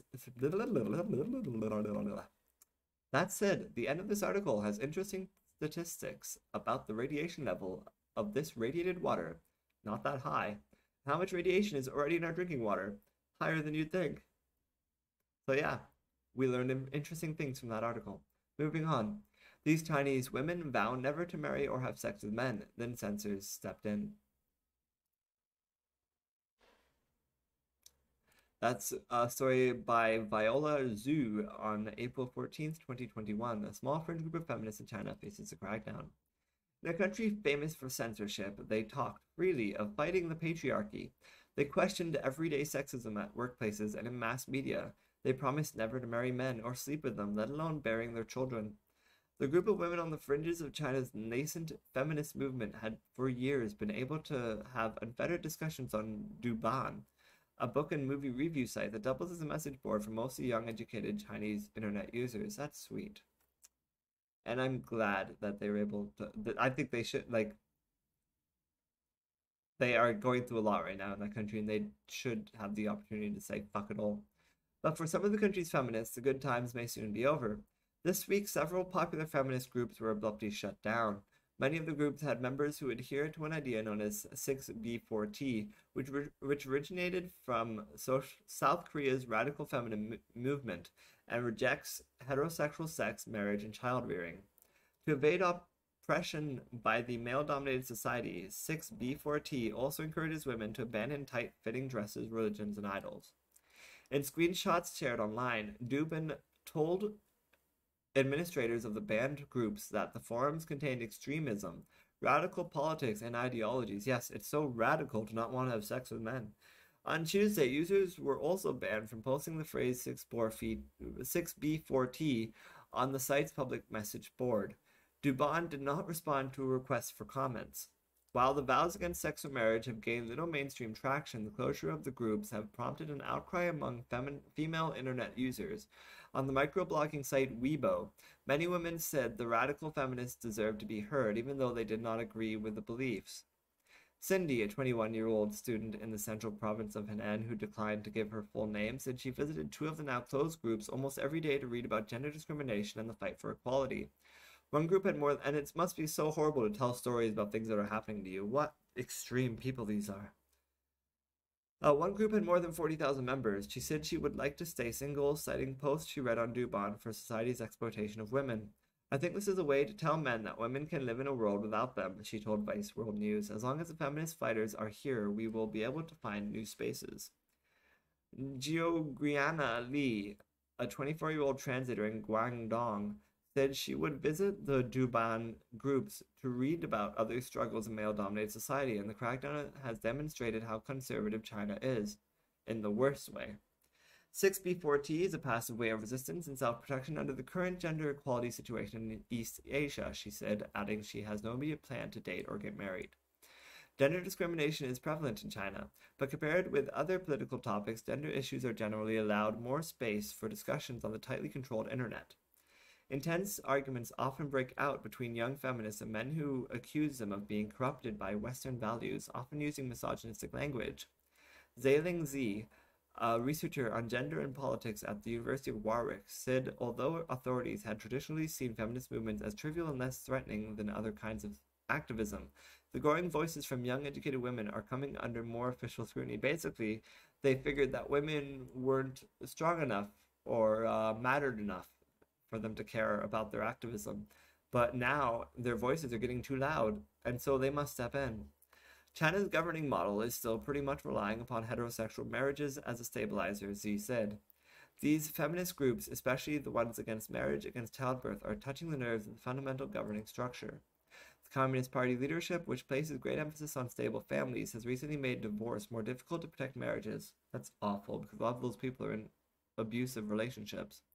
China's plummeting birth rates have led to worries among feminists that the government will step up efforts to push women into having children. Ooh, I really don't want to imagine what that's going to be like. But that sounds horrifying. And women should leave in vast numbers. They should just get the fuck out of China. Moving on from there. Or let's read what I wrote about that. No, I've already said all that. Moving on from there, hospital. Niger elementary school fire kills 20 children. This is just horrible. This is a story by the Associated Press, by Dalatu Mamain of the Associated Press, out of Niamey, Niger, on April 14th, 2021.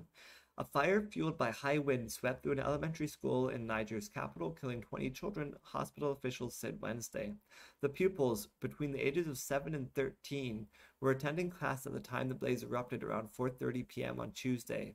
The cause of the fire was under investigation. It was not immediately known where it started. Some of the school's classrooms were inside buildings, though other classes were held outside in straw huts. Prime Minister Umudu Mahamadou and Interior Minister Al-Kashe Al-Ahada visited the scene and gave their condolences to the grieving families. That is a horrible, quick story. What I find most horrible from that story, I quickly say those poor children. Can you imagine, not just those poor children and the horrible way that they died, but can you imagine the people who survived and after survive remembering the screams of all those poor children? I can't even imagine. I can't imagine what it sounded like or smelt like or what it felt like for those kids, that's a nightmare story is what that is. Those poor people. And I didn't hear that anywhere else. So thank God for the Associated Press, and thank God I managed to catch that story. That's out of Niger. Moving on from there, Republicans are making millions pushing Trump's election lies. This is a story from Vice.com by Cameron Joseph on April 14th, 2021. The politicians who bet big on backing President Trump's election lies are raking in the benefits. Texas GOP Senator Ted Cruz announced Tuesday that he'd raised $5.3 million in the first three months of this year. Holy shit.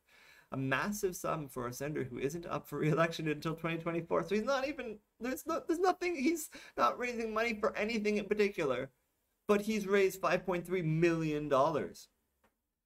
Missouri GOP Senator Josh Hawley raised $3 million during the same stretch. His team leaked on Monday. That figure likely would have been, and everybody hates Ted Cruz, that figure likely would have been even higher if he hadn't paused active fundraising for 3 weeks in the immediate aftermath of the January 6th pro-Trump insurrection at the U.S. Capitol. That stretch brought in $600,000. The senators have three things in common. They're both eyeing potential presidential bids in 4 years. Well, with those numbers, it looks like they could get it. They're Ivy League trained lawyers but also I would love to see Ted Cruz against anyone. Ted Cruz versus Alexandria Ocasio-Cortez. Let's go, 2024. Amazing. They're Ivy League trained lawyers who rebranded themselves as anti-elite populists, but it's bullshit.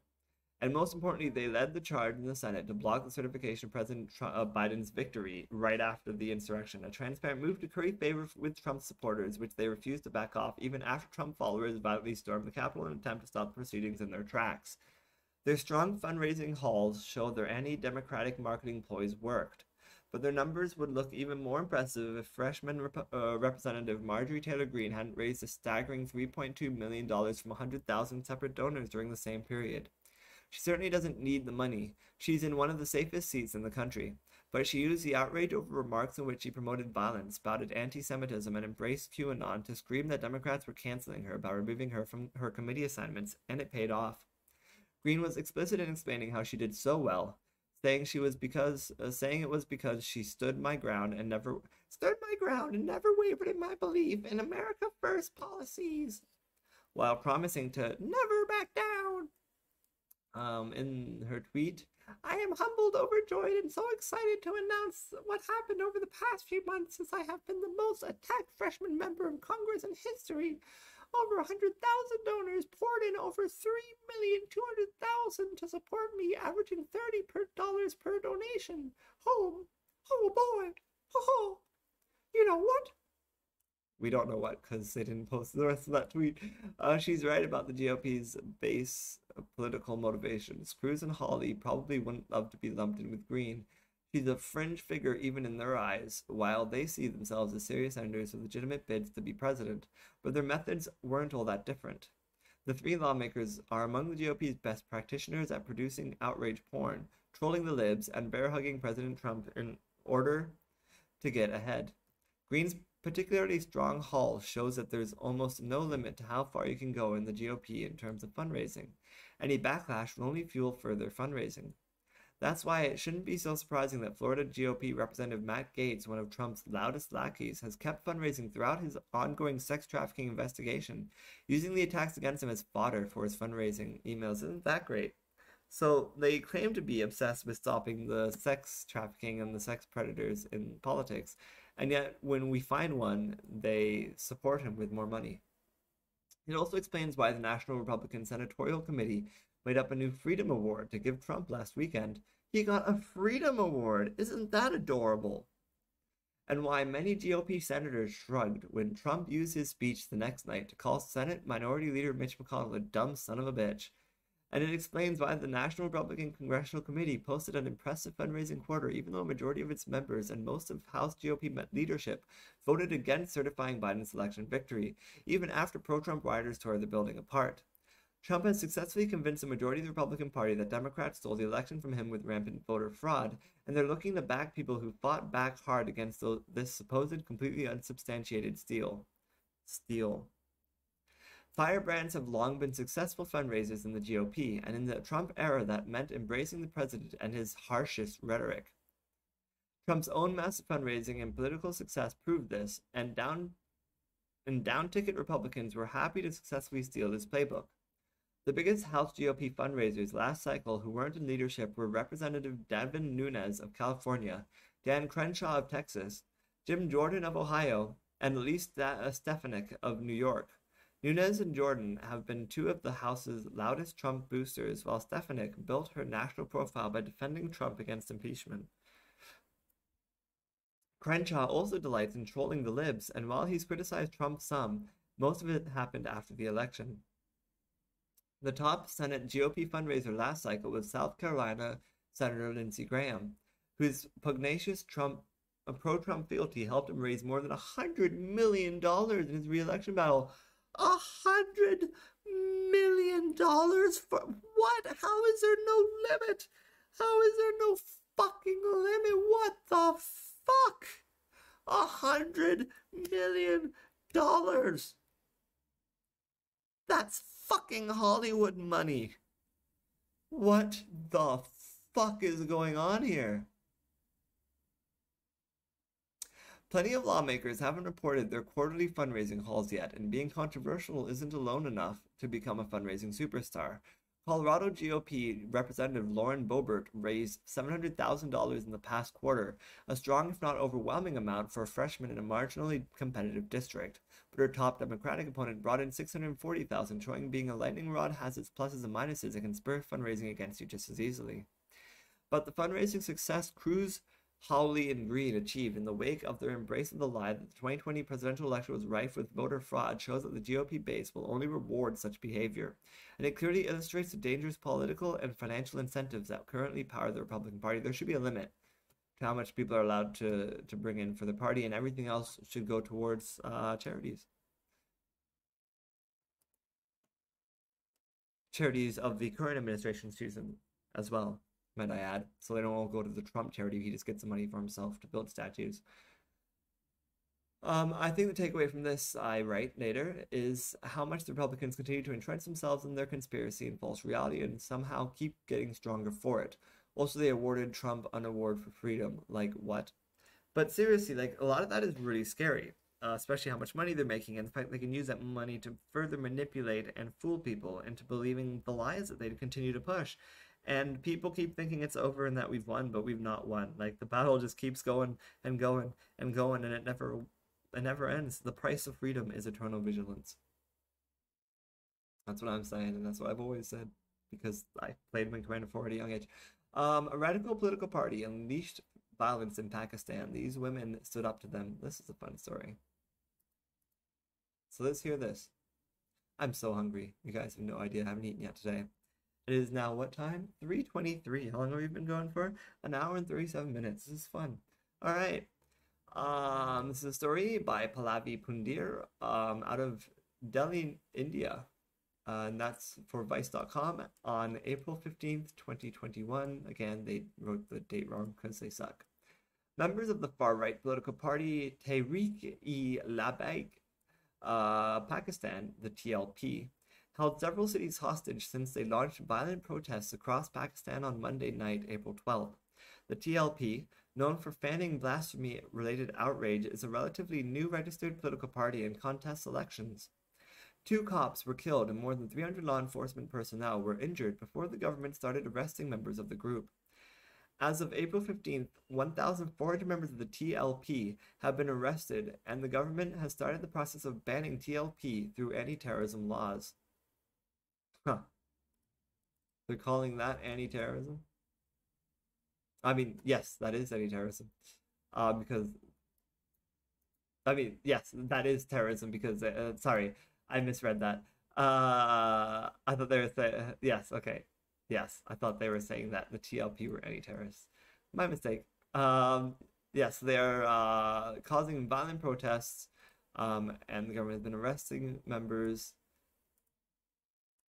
Before the government started cracking down on the party, 2 videos of women confronting protesters went viral in Pakistan. In one video, a female dentist named Barira Bukhari is seen shouting at protesters who had blocked a main road in Pakistan's capital, Islamabad. According to Bukhari, she was trying to clear the path for an ambulance carrying critical patients.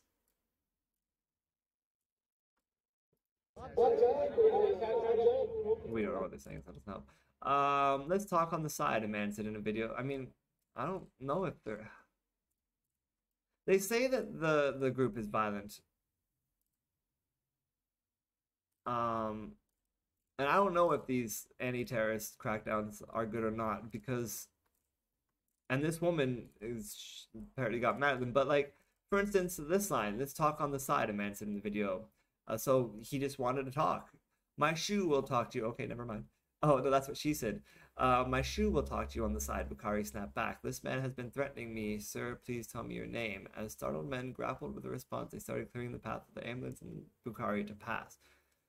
The next time you try to block my way home to my sick mother, I'll kick your asses over 1,000 times again, Bukhari wrote. I mean, it's just, she's just speaking out against... I appreciate, like, you claim to fight for the Prophet Muhammad. Hypocrites. He would be ashamed of you leaving people to die in ambulances on the street. Oops. I accidentally clicked something. Yes, that is bad. The TLP protests erupted following the arrest of the 26-year-old leader Saad Hussein Rizvi. He was arrested by the police as a preemptive measure after he threatened protests of the government if the government did not expel the French ambassador to Pakistan from the country. TLP party workers started blocking rail tracks, highways, and entry and exit points to all major cities on April 12th. That is pretty extreme. Social media videos showed protesters beating up police officers and vandalizing a hospital in Lahore.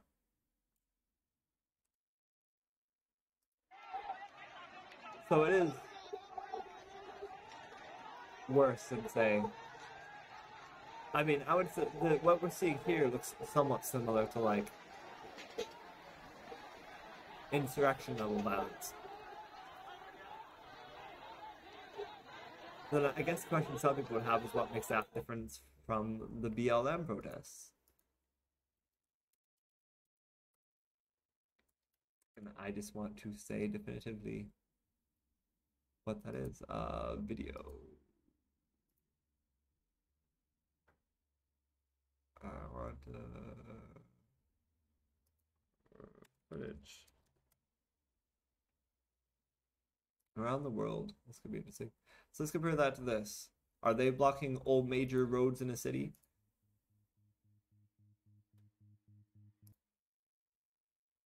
That's not really footage. It's and names. Oh.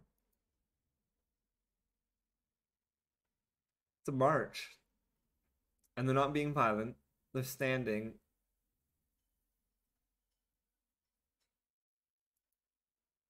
Dancing. Wow, a lot of dancing. Look at all those people dancing. A lot of dancing. Wow.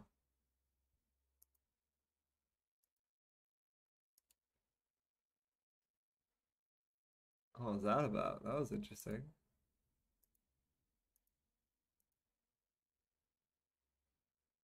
And they wrote that on the street, which is cool. Wait, where was that? Was that? It was Washington, D.C. Wow, that's cool. They tried something similar in my city, in Hamilton. So, like, the idea that the Black Lives Matter is... They're the terrorists, you know, that's bullshit. What a bunch of bullshit. You compare that to this.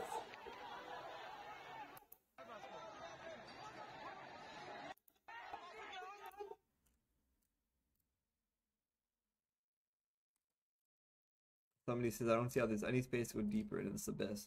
As violence escalated, evidenced by the flood of visuals from the ground, the Pakistani government, which had not reacted to the violence since it broke, announced on April 14th that it will ban the outfit. The federal government has decided to ban Tehreek-e-Labbaik under the Anti-Terrorism Act. Pakistani's Interior Minister Sheikh Rashid Ahmed announced on Twitter. Before the ban announcement, another video emerged of an unidentified woman confronting TLP workers who had blocked the road to her home in Lahore. Aap Sab Bahar Main Gai, you all go to hell, she told a group of men holding sticks. She continues in Urdu, people who block the road for regular people in the name of religion will go to hell. Then she is seen moving to her car, telling her male companion to drive through the barricade even if they break their windows. Do it, or let me drive, she says. Good job.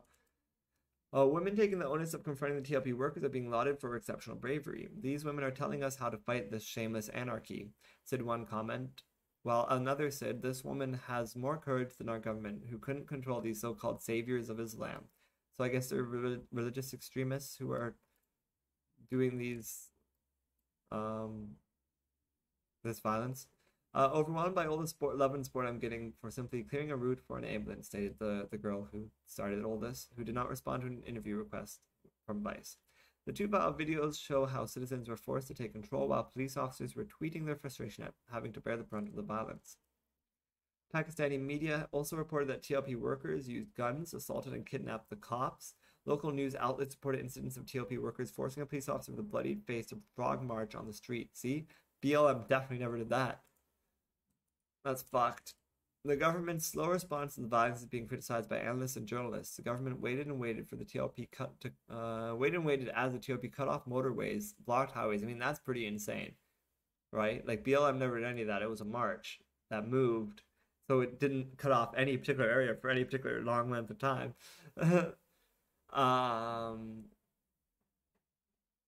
They thrashed and even killed policemen. Holy shit! And held normalcy hostage for 3 days. Yes, the government waited and watched and stayed silent. Even the most vulnerable brigade of... See, if they had led with all this, I wouldn't have started with, which side am I supposed to take on this issue?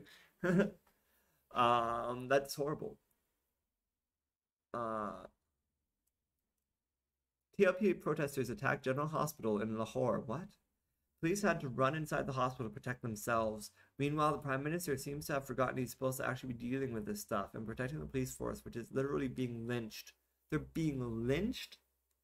The TLP had famously denounced French President Emmanuel Macron last year after the French leader defended caricatures of Prophet Muhammad. Depiction of Prophet Muhammad is blasphemous in Pakistan, a crime that is punishable by death once convicted. The TLP has been using blasphemy as a rallying point. You're kidding. So that's what this is all about? Studies show that many blasphemy allegations are a result of a personal feud or grudge. Mere accusations can endanger a person's life. TLP's Rizvi's supporters previously held violent protests so that the government does not repeal the country's controversial blasphemy laws. Jesus Christ. The French embassy asks its citizens to leave Pakistan. The embassy to stay open and functional, media reports. Last year, that was a tweet. Last year, the group ended anti-France protests after the government signaled a deal agreeing to support a boycott of French products. The government had also agreed to make a parliamentary move to expel the French ambassador. This is insane. How is it that so many people are able to just whip the whole country up into a frenzy like that? Just because, what?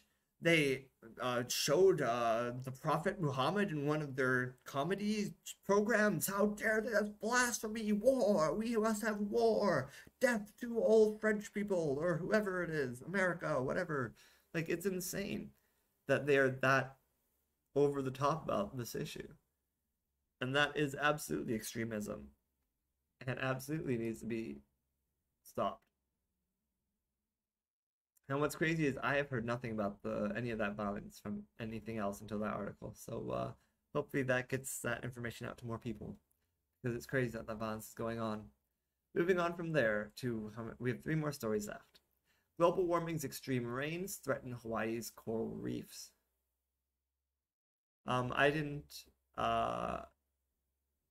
You can read the article if you want to, but what I found interesting in this article was how much wastewater ends up in the oceans just from one town. They talk about like something like 3 Olympic-sized pools of waste of like poop water, sewage water is entering the ocean every day or something like that from this one town in Hawaii. And meanwhile they're worried about Japan and their slightly irradiated water. That's kind of crazy. While other people are dumping shit, and companies and factories just dump chemicals and waste and garbage and whatever else.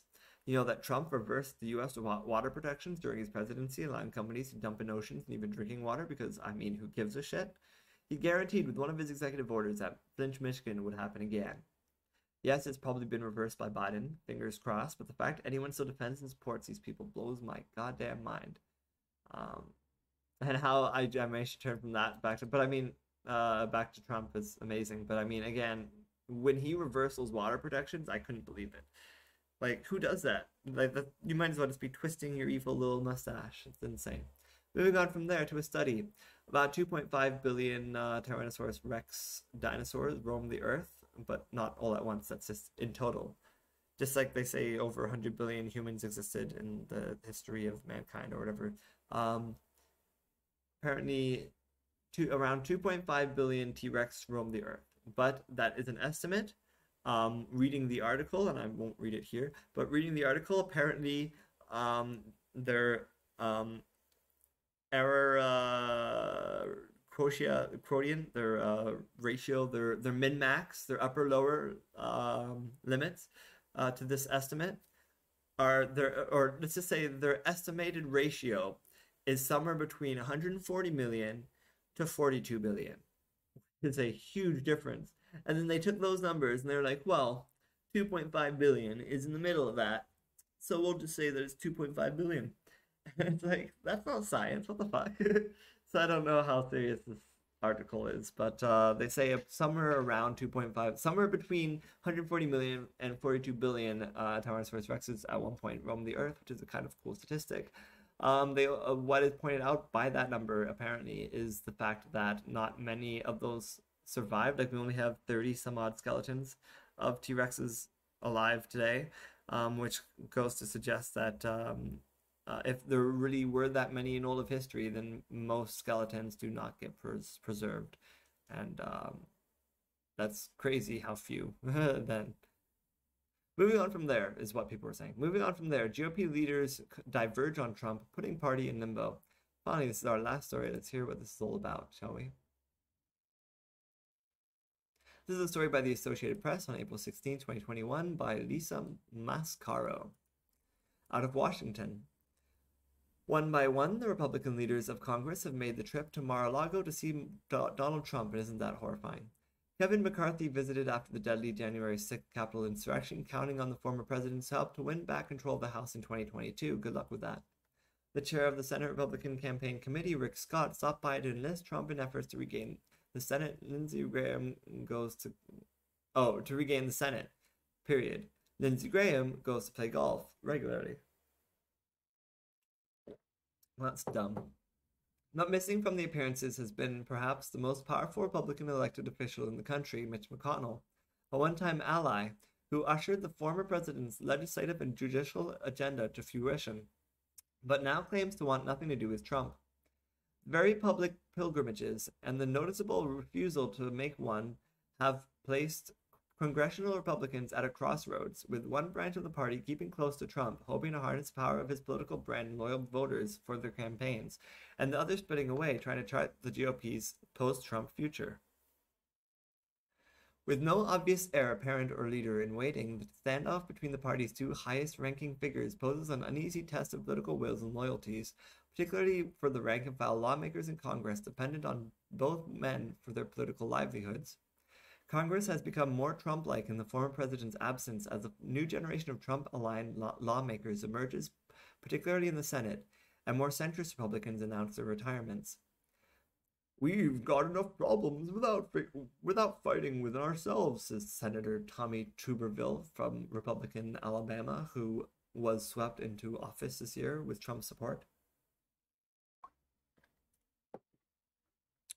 You know, being a football coach, that's what I would tell our players and coaches, he said.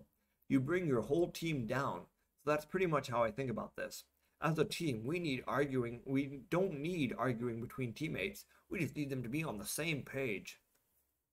The stark fallout was on display at the Republican donor retreat when Trump lashed into McConnell as a stone-cold loser, but then was feted with an honorary award from Scott, the National Republican Senatorial Committee chair launching the campaign efforts. Asked about it later, McConnell responded with perhaps the most cutting retort of all. He simply ignored Trump. I'm concentrating on what I'm concentrating on is the future, said McConnell, the Senate Republican leader. Unlike past presidents who did not win a second term, the end of Trump's presidency has not brought closure as much as it has a lingering uncertainty on Capitol Hill about the party's pathway back to power. He is promising to return to the political stage, perhaps for his own bid for the White House. But more immediately, he is being enlisted by GOP leaders in support of congressional candidates to win back the House and the Senate.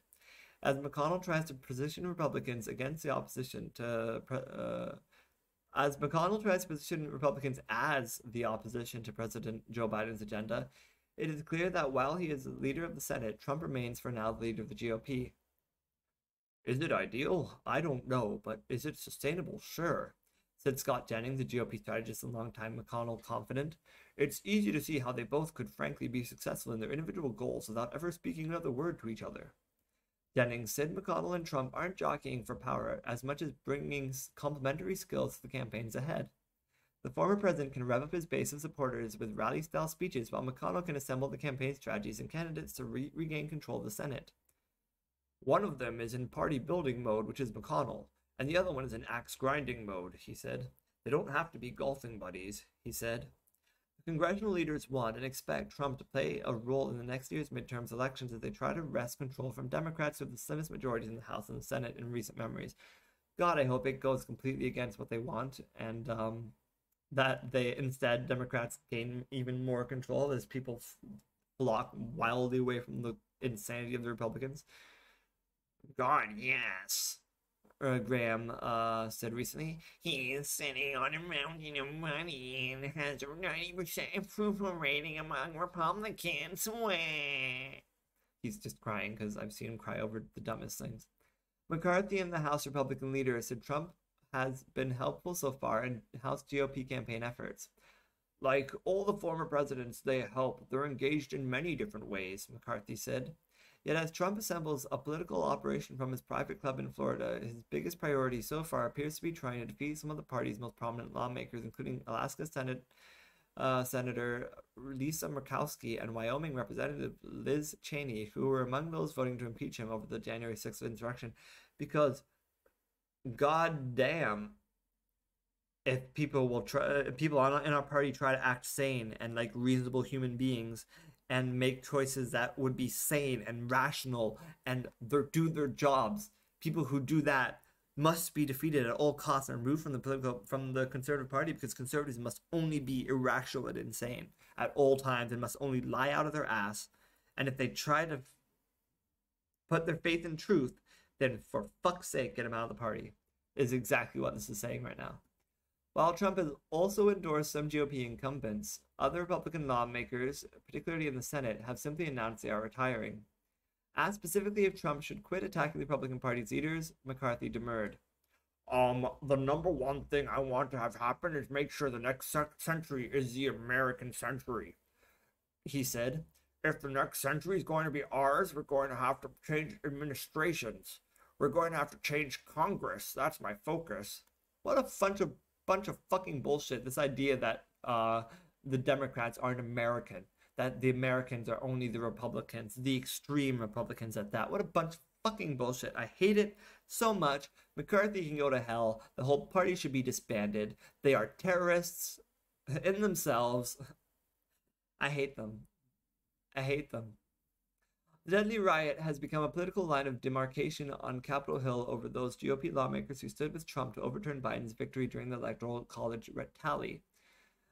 Trump was impeached for inciting the insurrection as he urged a mob of supporters to fight like hell for his presidency. One of the lawmakers Trump recently endorsed is Alabama GOP Representative Mo Brooks, who is running for the Senate seat that will be vacant with the retirement of longtime GOP Senator Richard Shelby. Brooks has been a leader of the House efforts to challenge the election results and joined the rally outside the White House on January 6th. Trump encouraged the mob that day to head to the Capitol. 5 people died, including a Trump supporter shot by police and a police officer who died later after fighting the mob of Trump loyalists who stormed the Capitol. At a dinner last month at Mar-a-Lago, Scott said he encouraged the president's support to win back the Senate after the primaries are settled. Many Republicans recall the 2010 election when they won back control of the House but not the Senate, because some of the candidates who won primary elections on the Tea Party wave were too conservative or hardline to appeal to voters statewide. Shelby said he wished the former President McConnell would put their differences aside, minding President Ronald Reagan's admonition not to battle each other. Republicans fighting Republicans benefits who? The Democrats, said Shelby, which is great, and I like it, so keep doing that. I wish he'd stay out of all the Senate races, but he's not, Shelby said about Trump. He's got a lot of energy. He's got a dedicated following. I don't think he's looking for retirement. As the Republicans say to Trump all the time, we like what you've got. Show us what you've got. Moving on to the Geekly blog. I have gone over 2 weeks now without smoking a cigarette, which I'm pretty proud of. Not that the temptation is gone. Pretty much every night before I go to bed is when I feel the worst. I feel it the worst. I've just been trying to keep myself distracted. Like, I know last night I was just like, I wanted a cigarette so bad. I came so close to breaking, and I was like, no, don't do it. I did manage to sit down and focus long enough this week to finally file my taxes, and I declared my laptop for my self-employment, which is fair considering how important it is to making the site and my writing work each week. And I should be getting nearly $1,000 back, so I'm excited for that. I could really use the money. Maybe I'll finally get an Xbox Series X, which would be nice because my Xbox One keeps overheating, like constantly, like every 20 minutes or so. It's making it impossible to stream. But I'm so broke right now. I hope I get my tax return soon. Moving on from there to the Geekly Weekly comments and questions and stats. Seriously, people, if you had questions about news or politics or entertainment, pop culture, you could ask it, and I would answer here. If people would just engage with this show, then it could grow. Seriously, people, engage, make it so. No, I'm not doing my Picard impression. Number 1. My name is Andrew Geczy, and my brand is 99% Geek, found at 99geek.ca.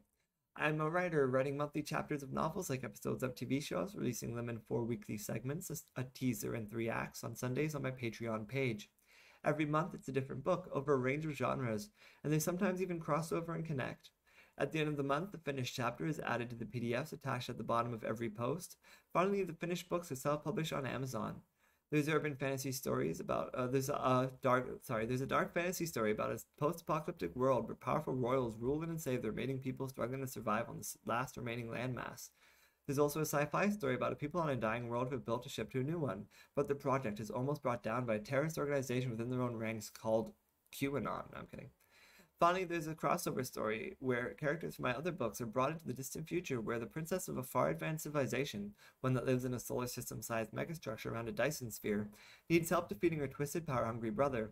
And all these stories will be outside the paywall for all to enjoy as new episodes release weekly, and the finished chapters will be attached to the bottom of every post on the site in convenient PDF format, readable on computers, tablets, ebook readers, and phones at the end of the month.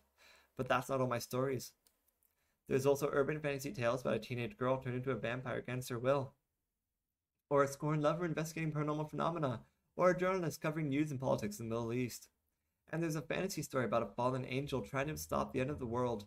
All these stories are published and available on Amazon and are also safe and sound behind the paywall in PDF format attached into an archive at the top of my Patreon page. Only viewable by subscribers, my entire library of work, thousands of pages worth, is easily accessible to every subscriber at any level.